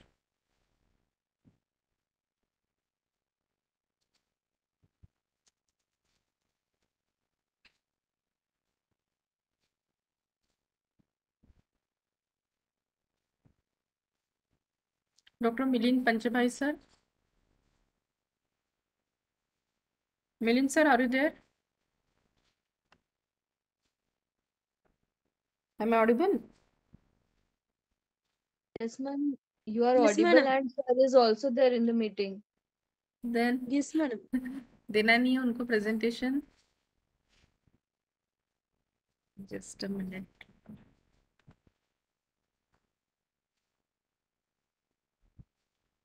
Let me check. Yes, he is there.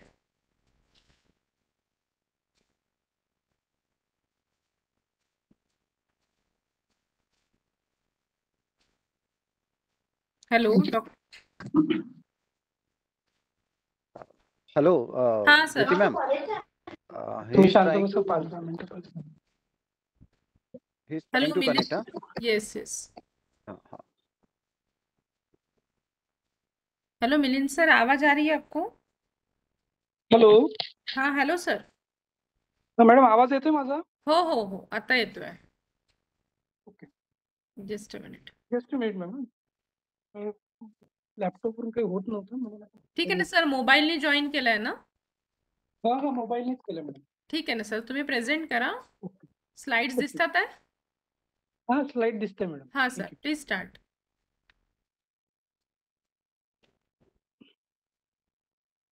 Hello, good afternoon to all of you.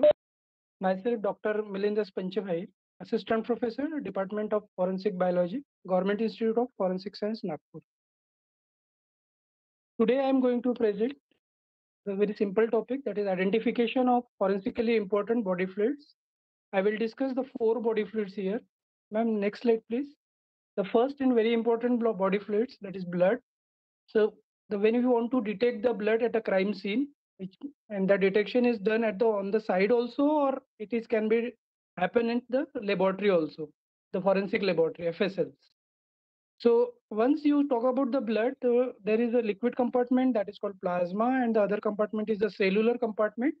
And that in that among the cells, the RBCs plays a very important role for the detection of blood. Madam, next slide, please.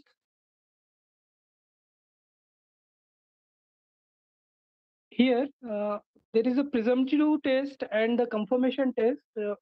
Primarily, we'll discuss here the presumptive test for the detection of blood. The very important test is known as the Kastle-Meyer test or phenolphthalein test. In this particular test, the hemoglobin molecule is detected, but because this test utilizes the H2O2 solution, and the hemoglobin behaves as a or like a peroxidase enzyme, and it will liberate reactive oxygen. That reactive oxygen will change the color of phenolphthalein, and ultimately it will form the pink color, and the presence of pink color indicate the presence of blood. The another very important test is a benzidine test, which is commonly used in a laboratory to detect the occult blood, that is the hidden blood, which is not detected in a stool. So that particular test is also used, and they have the same principle. Here the benzidine molecule is reacted, and it will release the oxygen, and that reactive oxygen will give the pink color. Next slide, please, ma'am. So the another and a very important test, that is the confirmative test. This confirmative test is basically the crystallization. There are n number of confirmative tests, but the test which is performed in a laboratory for the detection of blood, I will discuss here. There are 2 very major tests. One is called as the Tekman assay, and other is called as the Takayama test. So the Tekman assay and the Takayama test, both tests almost having the 100 years, and till date it is used. This is very simplest test. In the Tekman test, we have the rhombohedral crystals if the hemoglobin is present, and in the Takayama test, the pink color needle shaped crystals is there, and actually it's a pink color needle shaped crystal observed in the microscope. If it is present, then it is the blood is confirmed. Otherwise, the presumptive test, it is not the primary test. It's just a presumption. The given sample may be blood or may not be blood. But afterward, the confirmation test, you can easily say that the given sample is a blood or given stain is a blood. Next slide, please. The very important body fluids, that is the saliva. The presence of saliva can be detected with the help of various tests. The very simplest test is with the help of iodine reagent, we can identify the saliva. This is the composition. Among those in saliva, amylase plays a very important role for the detection. Therefore, I give the composition of the saliva. Next slide, please, ma'am. This is the salivary amylase activity. As we know, in saliva, salivary amylase is there, and the salivary amylase enzyme activity we know very well. It will degrade the starch, and ultimately it will release as the glucose. But if the very simple test it is, if the saliva is not present, then what happens? The iodine, when reacted with the starch, it will give the blue color. As the starch is degraded by the salivary amylase, so it is not a starch, then it will different compounds are there, that is higher dextrin, maltose, glucose, ultimately, and that the change of blue color to brown color, you can say up to brown color, or otherwise a brown colorless, that indicates the presence of saliva in a given stain. And I'm talking about the taste, but basically this taste, for example, if you want to collect the saliva, because saliva is collected from the cloth of that particular person, and that it is extracted from that, and then we will perform, and it will give the result. So even though I show you the result in a very simplest manner and very observable manner, but when you perform on the actual sample, it's very difficult to identify the saliva sample also. Next slide, please, ma'am. the very common test, that is the FADA-based test. This is the simplest test where the particular reagent is added to that particular starch, and along with that simplest test, which actually amylase activity, but which is a higher version of the iodine test, and same results will be seen here, given that particular formation of the blue color. If the blue color is not there, then there may be a chance of we have the sample here, that is stain, that is saliva stain is there. Next slide, please. The another sample is the semen sample. That is in the sexual assault case, we will identify this particular sample.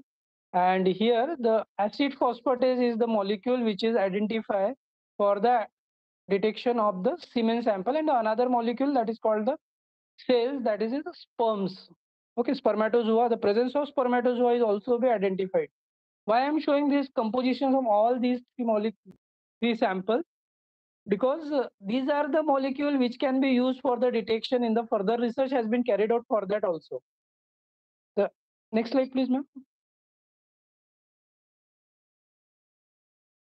Here, the presumptive test for the detection of semen. One test is called a light.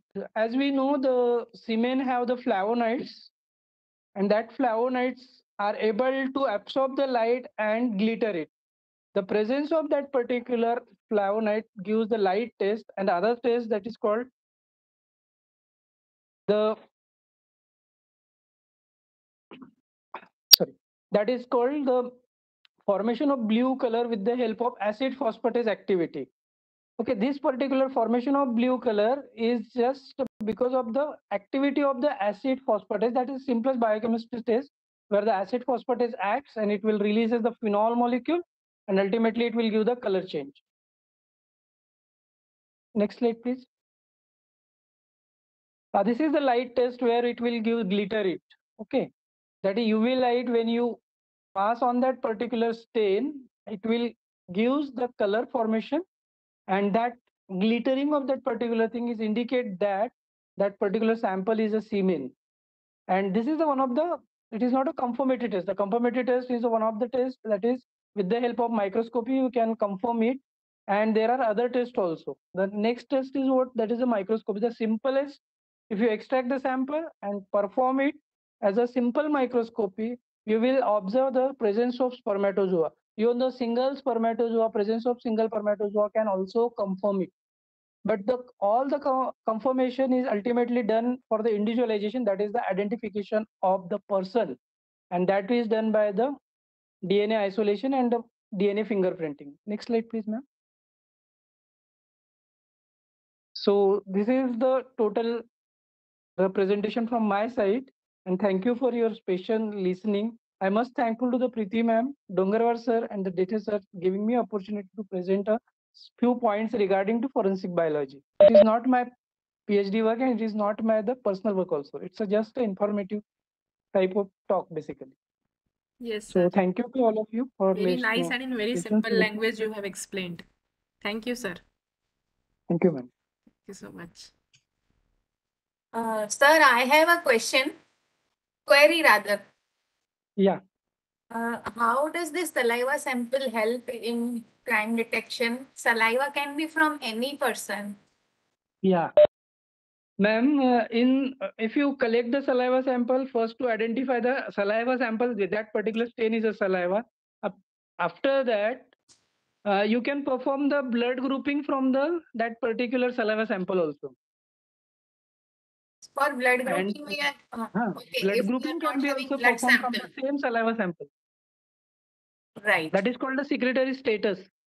One thing, and other thing is, if the cells are there, from that cell you can isolate the DNA, and with the help of PCR you can multiply them. That is the multiple copy of the DNA you can create, and from that you can perform the DNA fingerprinting for a personal identification. Means in saliva we have cells also. Yeah, definitely we have cells. Okay. Oh, thank you, sir.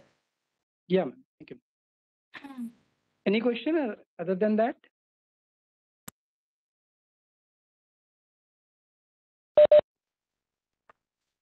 Thank you, ma'am. Okay. Thank you, sir. Thank you so much. तो यहाँ पे अपने सारे seminars आज खत्म होते हैं। किसी को कुछ पूछना है और फिर I will proceed with the instructions for tomorrow exam.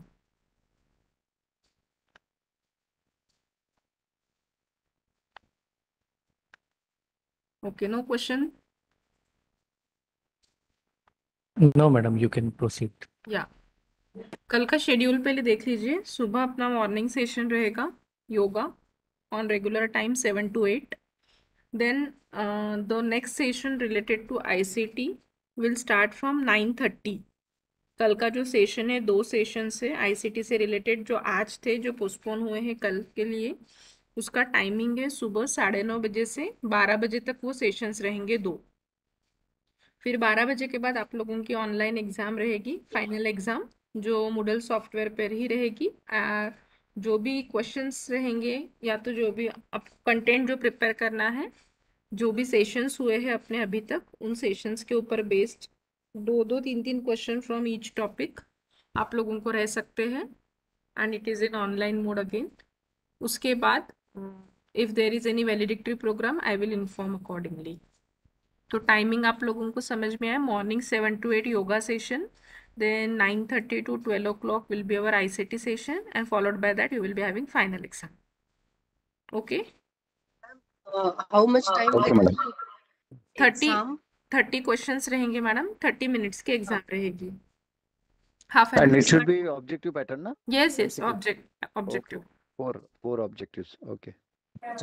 Ma'am, will there be questions based on tomorrow's ICT session? नहीं मैडम, सब लाइफ साइंस से रिलेटेड, और जो अपना प्रीवियस आईसीटी पार्ट हो चुका है, जो आप लोगों ने ऑलरेडी जिस पे क्विजेस दिए हैं, उसमें से कुछ 2-3 क्वेश्चंस आ सकते हैं।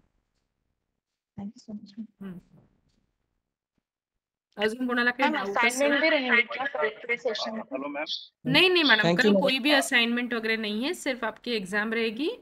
और आपको एक फीडबैक फॉर्म दिया जाएगा, फीडबैक फॉर्म आपको भरना है, प्लस पोस्टल एड्रेस के लिए एक फॉर्म दिया जाएगा, उसमें आपको पोस्टल एड्रेस डालने हैं, जो आउट स्टेशन पार्टिसिपेंट्स हैं उन लोगों के लिए।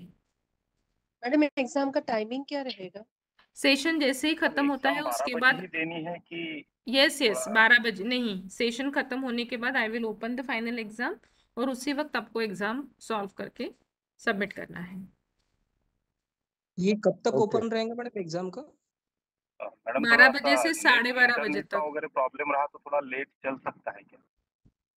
नहीं सर, अपन लाइव मीटिंग में ही रहेंगे, और साइमल्टेनियसली आप अपने डेस्क पे एग्जाम सॉल्व करेंगे। जब तक सारे ग्रेड्स मेरे पास नहीं आते हैं, अपन मीटिंग को लीव नहीं करेंगे। ठीक है? तो मतलब वैलिडिटी के पहले आपके सबकी एग्जाम हो जानी चाहिए। मैम कल के सेशन पे रिपोर्ट नहीं होगी? कल के सेशन पे रिपोर्ट लिखनी होगी? नहीं, कल कुछ भी टास्क नहीं है आपको, कल का आखिरी दिन है। तो सिर्फ आपकी एग्जाम, फीडबैक फॉर्म आपको भरना है, और पोस्टल एड्रेस का जो गूगल फॉर्म रहेगा वो सबमिट करना है। Exam totally ICT based question रहेंगे मैडम? नहीं, life science based, not ICT based.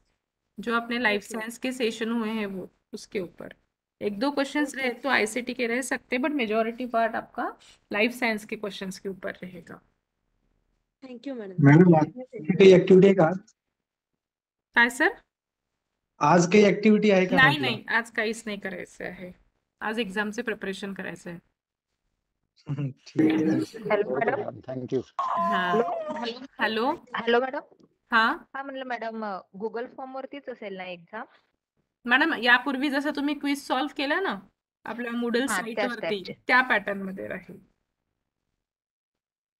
ठीक आहे. ज्या आयसीटीची एक्झाम झाल्या होत्या तशा ना? हा तशा त्या साईटवर मी सांगेल उद्या सेशन झाल्यानंतर, I will be there in the meeting, I will explain how to start the exam.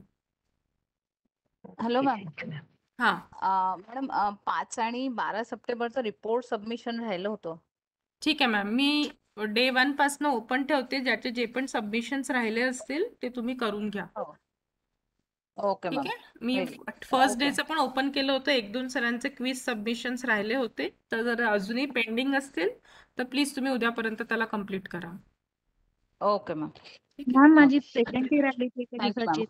Okay thank you madam. अभी अटेंडेंस का, यस अटेंडेंस का तो अभी नहीं हो पाएगा, क्योंकि वो डेट्स अभी वहां से चले गए होंगे, तो ठीक है ना, I mark. Okay ma'am. Okay hello चलिए, हाँ हॅलो, गुड आफ्टरनून मॅम. हाँ गुड आफ्टरनून. मॅडम एक रिक्वेस्ट होती. मागच्या वेळेस नाही का मी ICT-ला असताना माझं जे सर्टिफिकेट आहे ना मॅडम, थोडं असं खूप चुरगळल्यासारखं झालं होतं. तर ते थोडंसं हार्ड कॉपीमध्ये जर पाठवलं तर बरं होईल, कारण की ऍक्च्युली आम्ही तिकडे सर कुठे आउट ऑफ असता? इकडे वनीला मॅडम. ओके. जर बाय हँड बरोबर. कधी नागपूरला येता आलं आणि इथनं कलेक्ट करता आलं दॅट विल बी ओके, कारण की असा प्रॉब्लेम तर यापूर्वी नाही आला आहे कोणत्याच पार्टिसिपेंट सोबत. हो बट आता विल सी, क्योंकि बाकी लोगों को भी अच्छे से सर्टिफिकेट्स मिल रहे हैं. अभी हम 2-3 साल से जो भी चीज़ें कोरोना पेंडेमिक में जो भी हम लोग भेज रहे हैं, तो ऐसा हाँ मैम. प्रॉब्लम तो कभी नहीं आया है. It may be problem at your and, मतलब जहाँ पे भी वो आया होगा पोस्ट ऑफिस में, तो जहाँ पे भी वहाँ पे कुछ प्रॉब्लम हो सकता है. नाही ऍक्च्युली मॅडम, तो जो लिफाफा होता ना तो बराच चुरगळल्यासारखा झाला होता, त्याच्यामुळे त्याचं तो हो, सर्टिफिकेट पण ऐसा परत अगर घेतलं. इश्यू है तो आप अगर नागपुर आते हैं तो नागपुर आके कलेक्ट करिए, क्योंकि अगर एखादी कोई चीज़ पोस्टल एड्रेस से जाती है तो बीच में क्या चीज़ें होती है उसके लिए हम लोग कुछ रिस्पॉन्सिबल नहीं रह सकते ना सर. उसके लिए नाही वो नाही, पोस्टल बरोबर आहे, हैंडलिंग बरोबर. रिस्पॉन्सिबल नाही रहते हैं सर, ये नाही बारिश पानी में नाही, होता माझी है वैसे. रिक्वेस्ट अशी होती मॅडम की हम्म. जर उसको एखादा प्रेस लगा हार्ड लीजिए. पाकिट जर मिळालं त्याच्यात जर आलं तर बरं राहील बुवा, ठीक है असं ना. म्हणणं अभी होतं माझं. कैसे जैसे अभी रेनी सीजन है तो हम लोग प्रेफर करते हैं जो कोटेड वाले जो एनवेलप्स होते हैं हाँ उसमें हाँ भेजा हाँ जाता है हाँ. अभी अभी के फेज में. इसके पहले अच्छा आई अच्छा अच्छा. थिंक ब्राउन एनवेलप में आया होगा इनिशियली. प्रीति बस. Madam. Yes yes yes yes yes. Madam, बरोबर आहे, प्रीति बरोबर मैडम. आहे. ठीक है. ओ, हाँ और मॅडम. कोई हॅलो क्वेश्चन? प्रीति मैडम. हाँ सर. मॅडम एक क्वेरी थी. हा मला एक असं विचारायचं होतं, आपण नेहमी जसं देतो लाईफ सायन्सेस आणि ब्रॅकेटमध्ये जसं मी हाँ हाँ, मायक्रोबायोलॉजी जसं ब्रॅकेट सब्जेक्ट सब्जेक्ट ते राहील राहील ना सब्जेक्ट. ब्रॅकेटमध्ये. हो. हा हा प्लीज तेवढं करा. नाही ते असतंच ओके सर, थँक्यू. सगळ्याच हो हो ते रिफ्रेशरसाठी हॅलो असतं. नाही मॅडम एक आपण क्वेरी देतो ना थी. नागपूरवाले हाँ सर. मॅडम पंचेबाई बोलत. हाँ सर. हॅलो मॅडम, माझा मूळ सब्जेक्ट बायोकेमिस्ट्री आहे. हाँ. तर माझ्या याच्यात बायोकेमिस्ट्री लिहून येईल ना, कारण की यस यस, फॉरेन्सिक बायोलॉजी मध्ये. आपने जो सब्जेक्ट डाला होगा अपने रजिस्ट्रेशन के वक्त, सर ने आपको एक लिस्ट भेजी थी करेक्शन के लिए, अजय सर ने. हाँ, उसमें येस ना सब्जेक्ट बायोकेमिस्ट्री लिहिलं. बायोकेमिस्ट्री था ना कि फॉरेंसिक बायोलॉजी था? एक वेळ पाहून फॉरेन्सिक बायोलॉजी आहे वाटते बहुतेक. हाँ, तर बघून घेतो तिथे मग मी तुम्हाला सांगतो. करेक्शन करावे लागेल सर, नाही तर हो त्याप्रमाणे ठीक सर आहे. सर्टिफिकेट बनवतील. तर हा मी मिलिंद आज सर येऊन तुमचं बघून ते घेतो. Forensic copy. बायोसायन्सेस लिहिलेलं आहे बरं का. हा तेच फॉरेन्सिक हा तर बायोलॉजीच तुम्ही लिहिलंय वाटते ते. बायोकेमिस्ट्री करून तर टाका, तिथे मग तुम्ही घोळ नको आपल्या व्हायला. आपल्या ग्रुपमध्ये टाकून द्या मेसेज की तिथे बायोकेमिस्ट्री ठीक आहे करा म्हणून. ठीक है. ठीक आहे मॅडम, थँक्यू. ओके. मैडम एक बोलना था मुझे, वो लास्ट टाइम एक मेरे ख्याल से मुझे याद नहीं आ रहा, कोई एक पर्व था, वेबिनार किया था, उसका सर्टिफिकेट आने वाला था मैडम. वेबिनार की डेट क्या थी सर? ये अभी इतने में ही हुई थी अपनी जो अपना अपने सेशन था कोर्स ना के 5 वक्त से. जब हुआ तब? ये स्पोर्ट्स के वक्त 2 वेबिनार हुए ना, ठीक है ना, एक मैं तो एक बार मैडम से टीचर पूछ पर्व था. लेती हूँ क्या है, हाँ मैडम. मतलब अपडेट क्या है, तो I will inform you tomorrow. हाँ, क्योंकि उसका आपने कहा था शायद सर्टिफिकेट मिलने वाला, वो आया नहीं अभी तक मेल पर. मेल थोड़ा चेक सा किया सर बताइएगा आपने? प्लीज. मेल चेक किए हाँ सर, मैडम. आज आया सर, आज आया है मुझे आज आज। आया क्या? ओके, फिर हो सकता देख है लीजिए आएगा. एक बार, अगर नहीं है जी तो जी फिर वैसे मैं मैडम से पूछ के आपको बताती हूँ. ओके मैम, ठीक है, thank you. Okay. Hello Rakesh sir. हाँ हेलो राकेश सर. हाँ बोलिए ना सर, सुन रहा हूँ. कल जो बात हुई थी थोड़ा सा करते क्या बात? किस बारे में सर? काय ये बोलायचं क्वेश्चन. तुम्हाला लोकांना? मला रेकॉर्डिंग बंद करू द्या पहिले. Yes ma'am please. Yes ma'am.